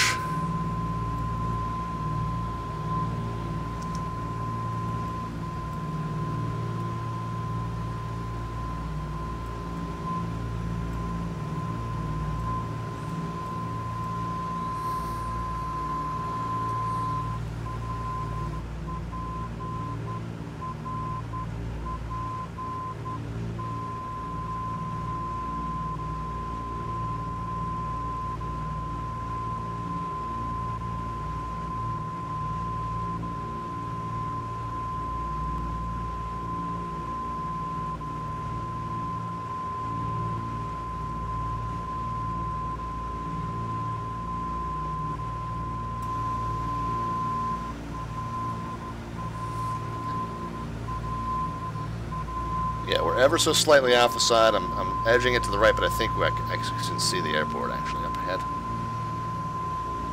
Might be through that pedestal now. I would say that's our airport, guys.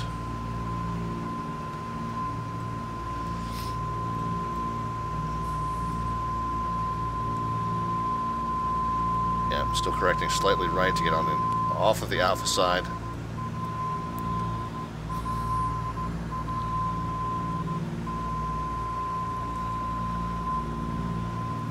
Closer in, you've got to make a bigger correction to get an angle difference.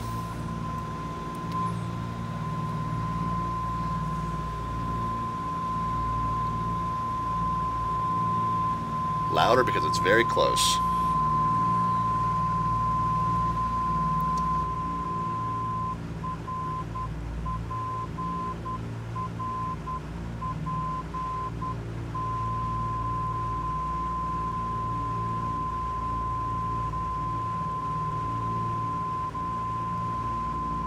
Black Fox is here. Hey, what's going on, Black Fox? We're doing some old school radio navigation. Older school than I usually do, even. Thank you for the well wishes, by the way.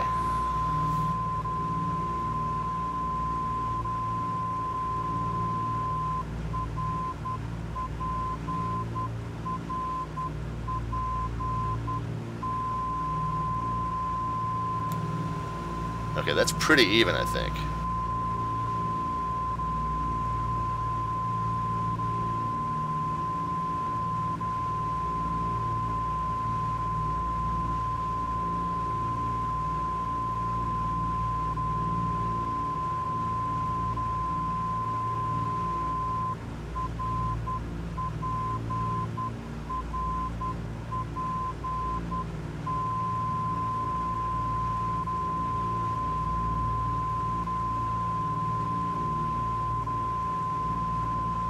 That sounds pretty even to me. It might be I'm throwing you off because I'm turning the mic on and off. It sounds pretty even to me.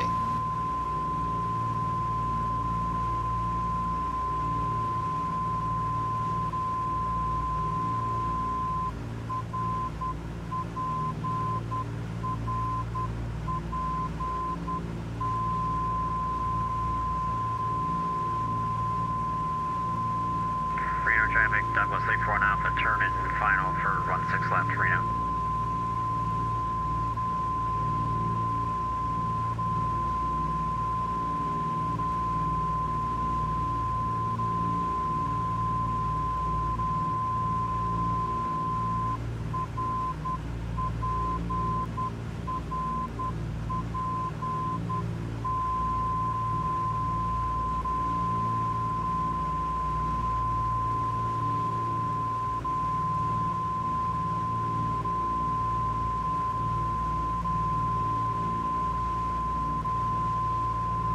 And now I can hear the ever so slight increase on the first part of that tone. I was also looking for Northwest Orient. He said he was turning final.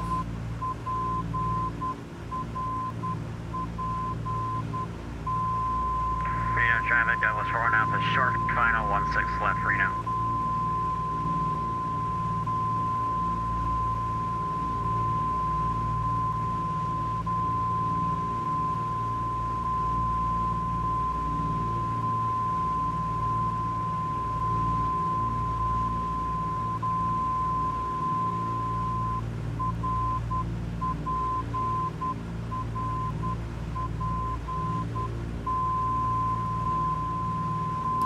Definitely on the November side now.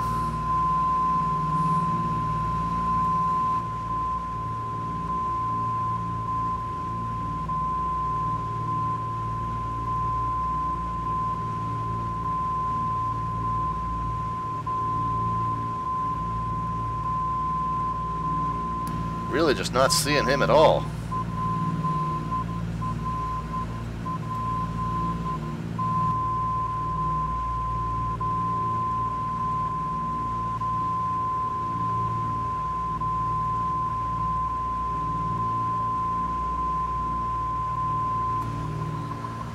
Alright, so should be pretty close to on this beam.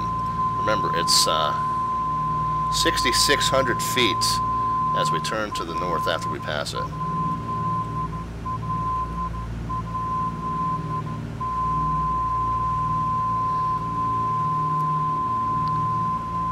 It sounds so close to me. Reno traffic, Douglas 4 Alpha is clear on runway 16 left, Reno. We need to level out.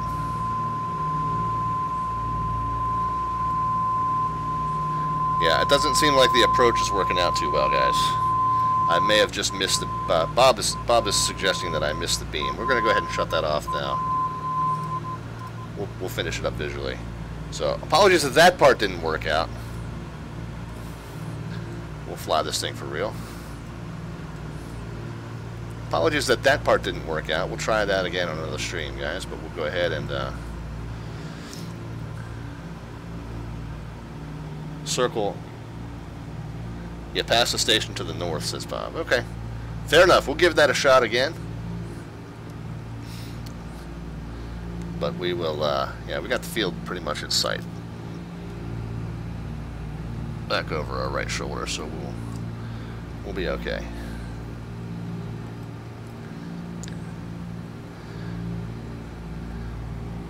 It's a runway 16, so 070 will be a right base.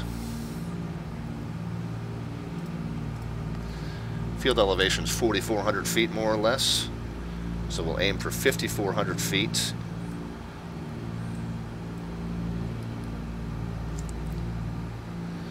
So we need to do a few things here for the approach. We need to go into auto rich. Fuel tanks into mains. Left main, and I think right main is set. Whoops. Nope, right aux.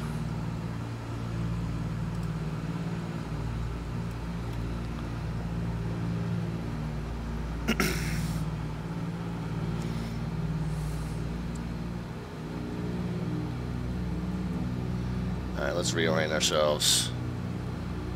070 was the left base, or right base, yeah, right base.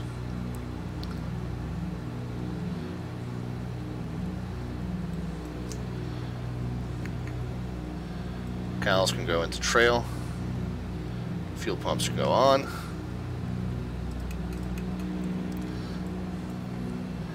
We're at 120 knots, we go flaps 1. And we're passing our runway.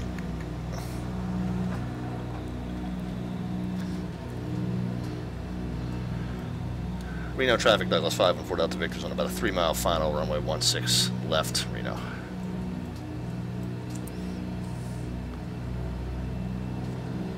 We'll gradually increase the props.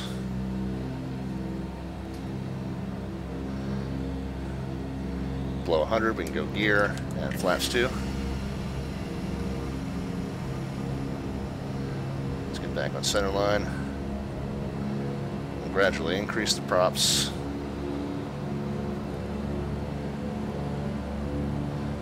And we might be in trouble with speed and altitude management here, guys. We'll do our best.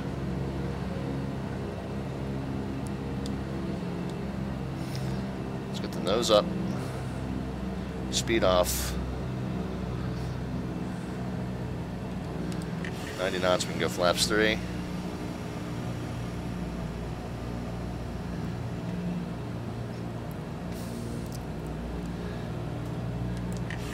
Knots, we'll go flaps 4. Alright, we're okay. Aim for 70 knots on final.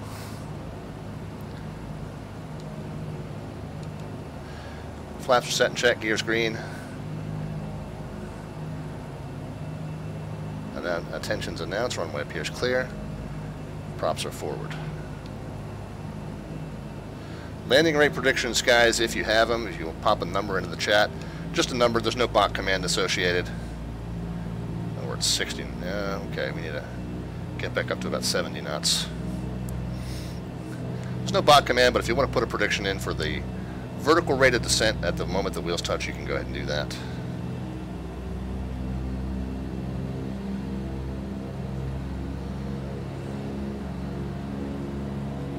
Positive or negative numbers? Because they actually modeled the suspension on the gear now. Oh, really? Is it going to bounce like crazy, or is it going to be better?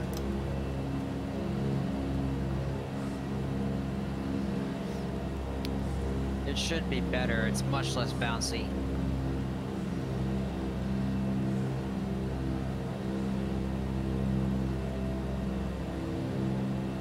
Alright, a little bit of a crosswind here. So let's get back on center line.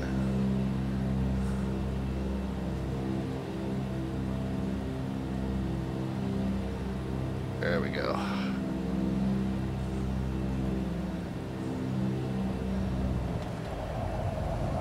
There we go. Nicely done.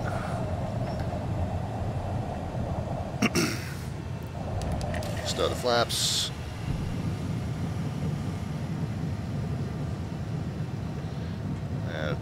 Crosswind's blowing me off center line now as we roll out. Let's see if we can keep it on somewhat. All right. Rollout wasn't the best, but the landing wasn't too bad. 99. I'm happy with that.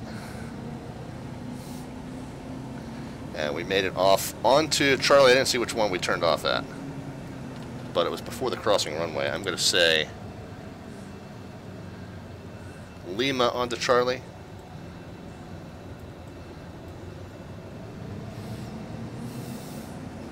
Was it as far down as Lima, or did we make it off at Juliet? Well, we said we were heading to the tower.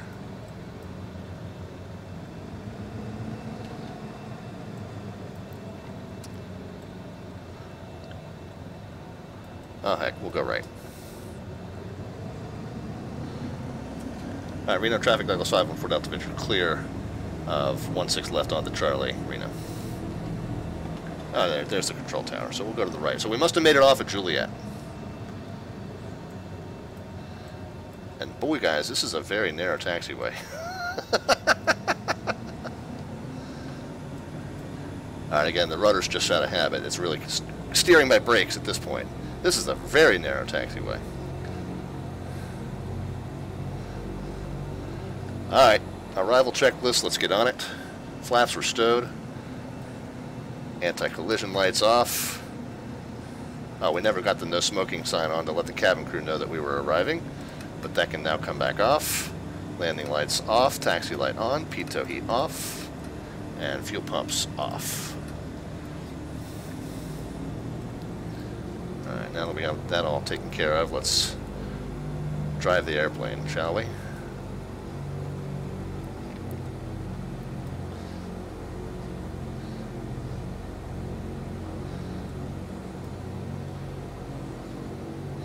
Cow flaps can go open also.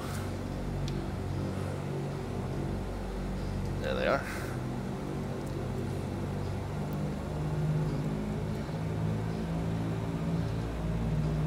The wind must have changed because it was supposed to be variable at 3, but it sure does feel like there's a heck of a crosswind coming from the right.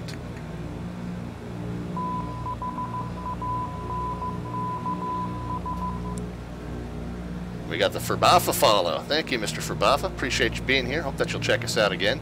It's primarily a general aviation stream. We throw in the occasional bizjet flight, and every now and then we'll whip out an airliner on you just to keep things fresh. There's Northwest terrain over there to our left. But normally it's all through radio navigation. Tonight we did it through really old school radio navigation. Normally it's VOR tracking and analog ILS flying and NDB approaches occasionally, stuff like that, localizer back course, all kinds of fun radio stuff. Don't use an FMC most of the time, but again, we will occasionally bend the rules just so we can fly our Cessna Citation, our favorite little bizjet. And every now and then we'll do an airliner flight too, just to shake things up.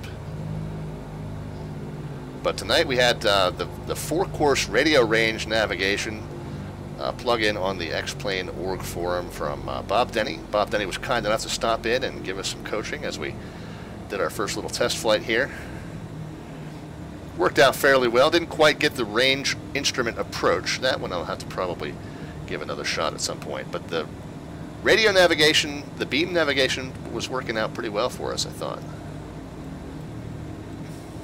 We'll make the next left here. We'll taxi in behind our friend.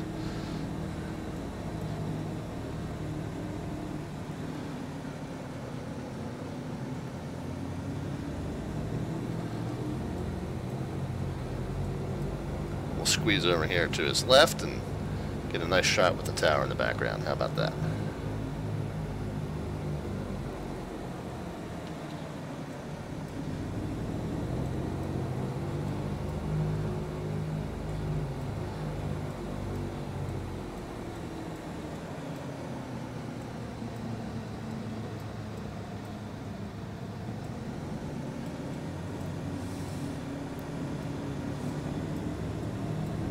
Try not to wingtip strike him.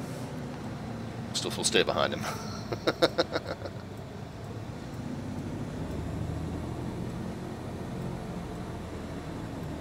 That'll do, pig. That'll do.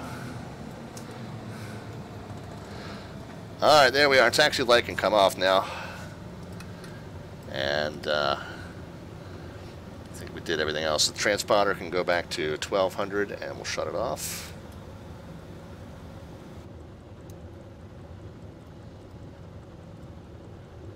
Go ahead and get the mix into cutoff.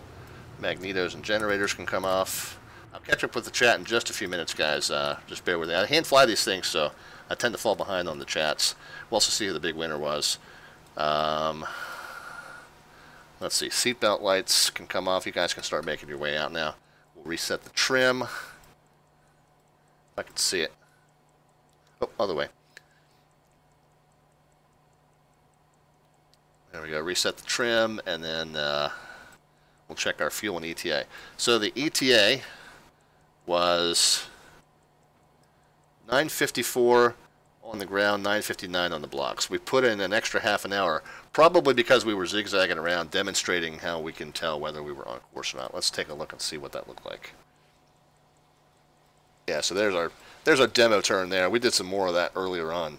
So we added a few miles, and we were kind of zigzagging. Yeah, we were missing that course on our way in. So yeah, we missed it to the north, is what Bob said. So, yep, not too bad. I think if we were able to see the earlier part of the path, I think it was working out a little bit better.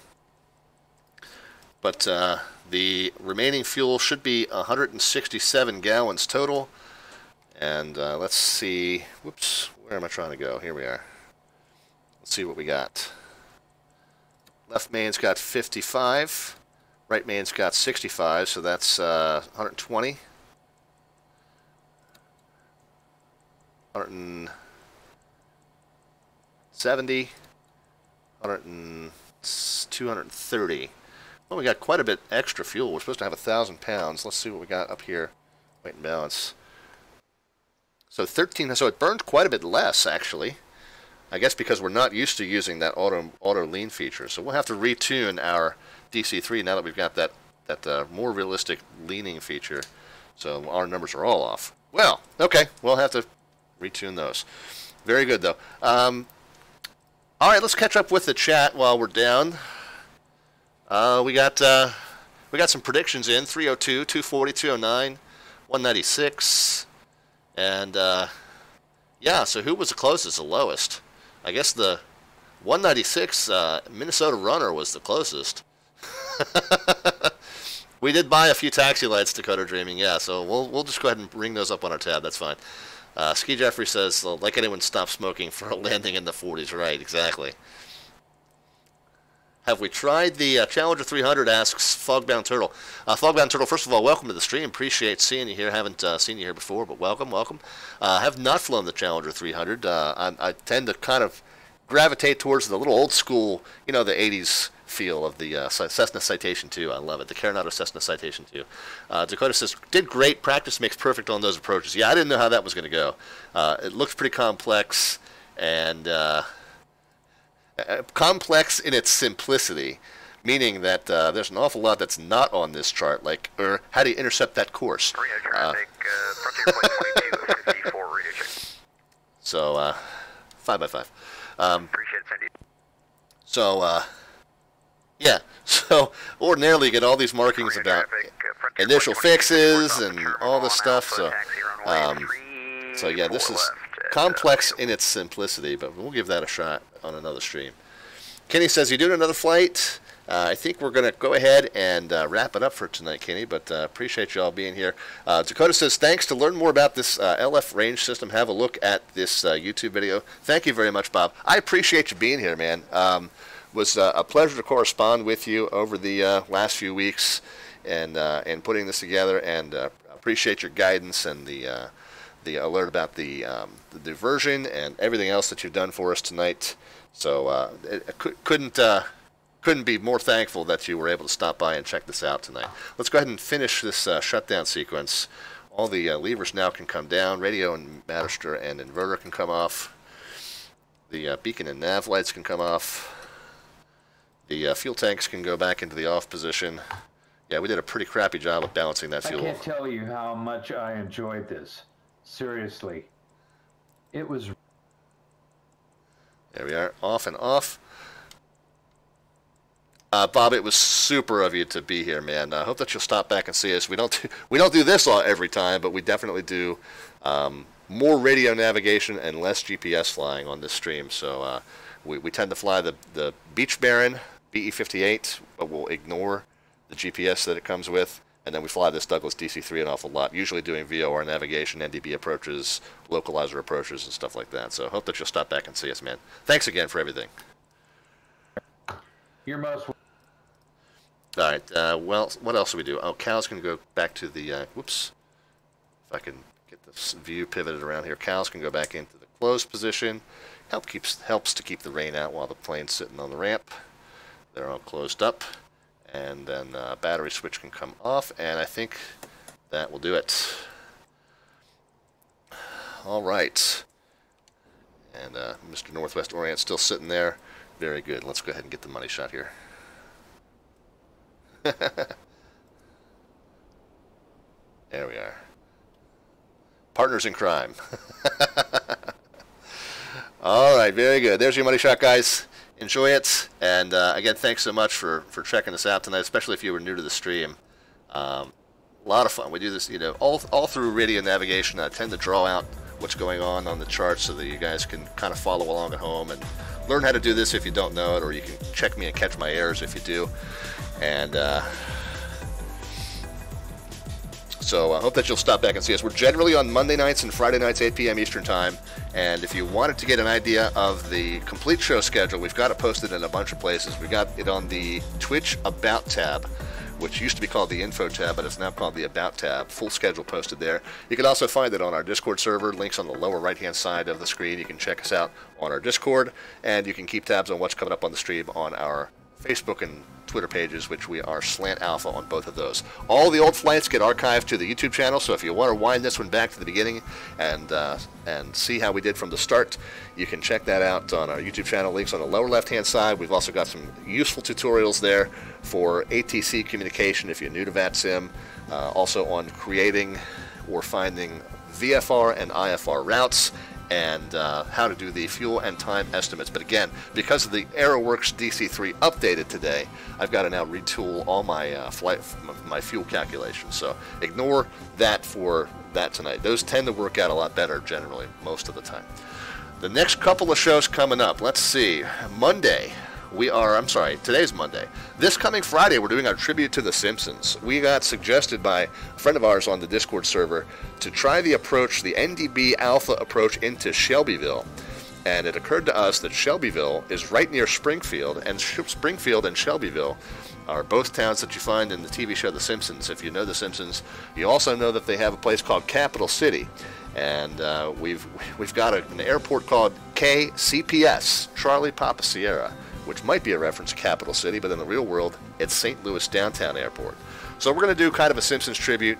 We're going to use the Beach Baron with Reality Expansion Pack. We're going to take off from Springfield. We're going to head down to St. Louis Downtown. We're going to head back up to Shelbyville. We're going to fly that NDB Alpha approach into Shelbyville, Shelby County Airport. That's coming up on Friday. Again, 8 p.m. Eastern Time is the start time. On Monday, a week from tonight, then it's Douglas Overseas. We're going to start doing Douglas Overseas on the third Monday of every month. And that's where we've taken this Douglas DC-3, now the updated Aeroworx DC-3. We took off from Baltimore, Maryland. We flew up to Portland, Maine. Then we went up to Moncton, Canada. Then we found ourselves most recently in Goose Bay, Canada. We're going to make the leap across the Labrador Sea from Goose Bay to Narsarsuaq Airport in southern Greenland. We're taking this thing over to Europe. Is the end goal is to get it across the Atlantic through what we used to call the blue spruce routes. So a week from tonight, we'll see the continuation of that. Eventually, we'll take it into Iceland and then down into northern UK, and then down through across the channel into the mainland Europe, and then we're going to take it to a little bit of a Mediterranean tour. So we'll do the next leg of that on Monday, which again is Goose Bay, Canada to Narsarsuaq in southern Greenland. And I know I'm butchering the pronunciation of that, by the way, but I dare you to pronounce it better. All right, well, anyway, thanks again, guys, for stopping in. Hope that you all will come back and see us. And congrats to, who was the big winner? I don't even remember who the big winner was. Oh, yeah, Minnesota runner. Still 100 off, but was the big winner for the Guess the Landing Rate competition. One other thing to mention, guys, is the Guess the Landing Rate thing we do is just for bragging rights on this stream, except every now and then we do have some giveaways. On June 29th, Monday, June 29th, you want to put that on your calendar because we will be giving away 3 prizes that night. 2 landings, 3 giveaways. We're going to actually do, normally we do best over the 2 landings for the landing rate guessing, but on the 29th, we're going to give away 1 prize per landing, and then we got a magic 3rd giveaway that I'm going to keep that kind of under my hat. We're also not giving away details on what the prizes are. But again, as I mentioned in the previous stream, whether you're an X-Plane user or a P3D user or an FSX user, you'll be happy with the prizes that we've got lined up for you on the 29th. So mark that on your calendar. Hope that you guys can join us. All right, in the meantime, have a great rest of your week, guys. One more kind of hats off to Furry Co-Pilot number 1, who passed away over the weekend. Know that we're all going to miss her. But thanks for stopping in tonight. We will have a great rest of your week. We will see you Friday at 8 p.m. And in the meantime, be safe, be healthy, and safe in your own travels and your own adventures. We'll see you guys.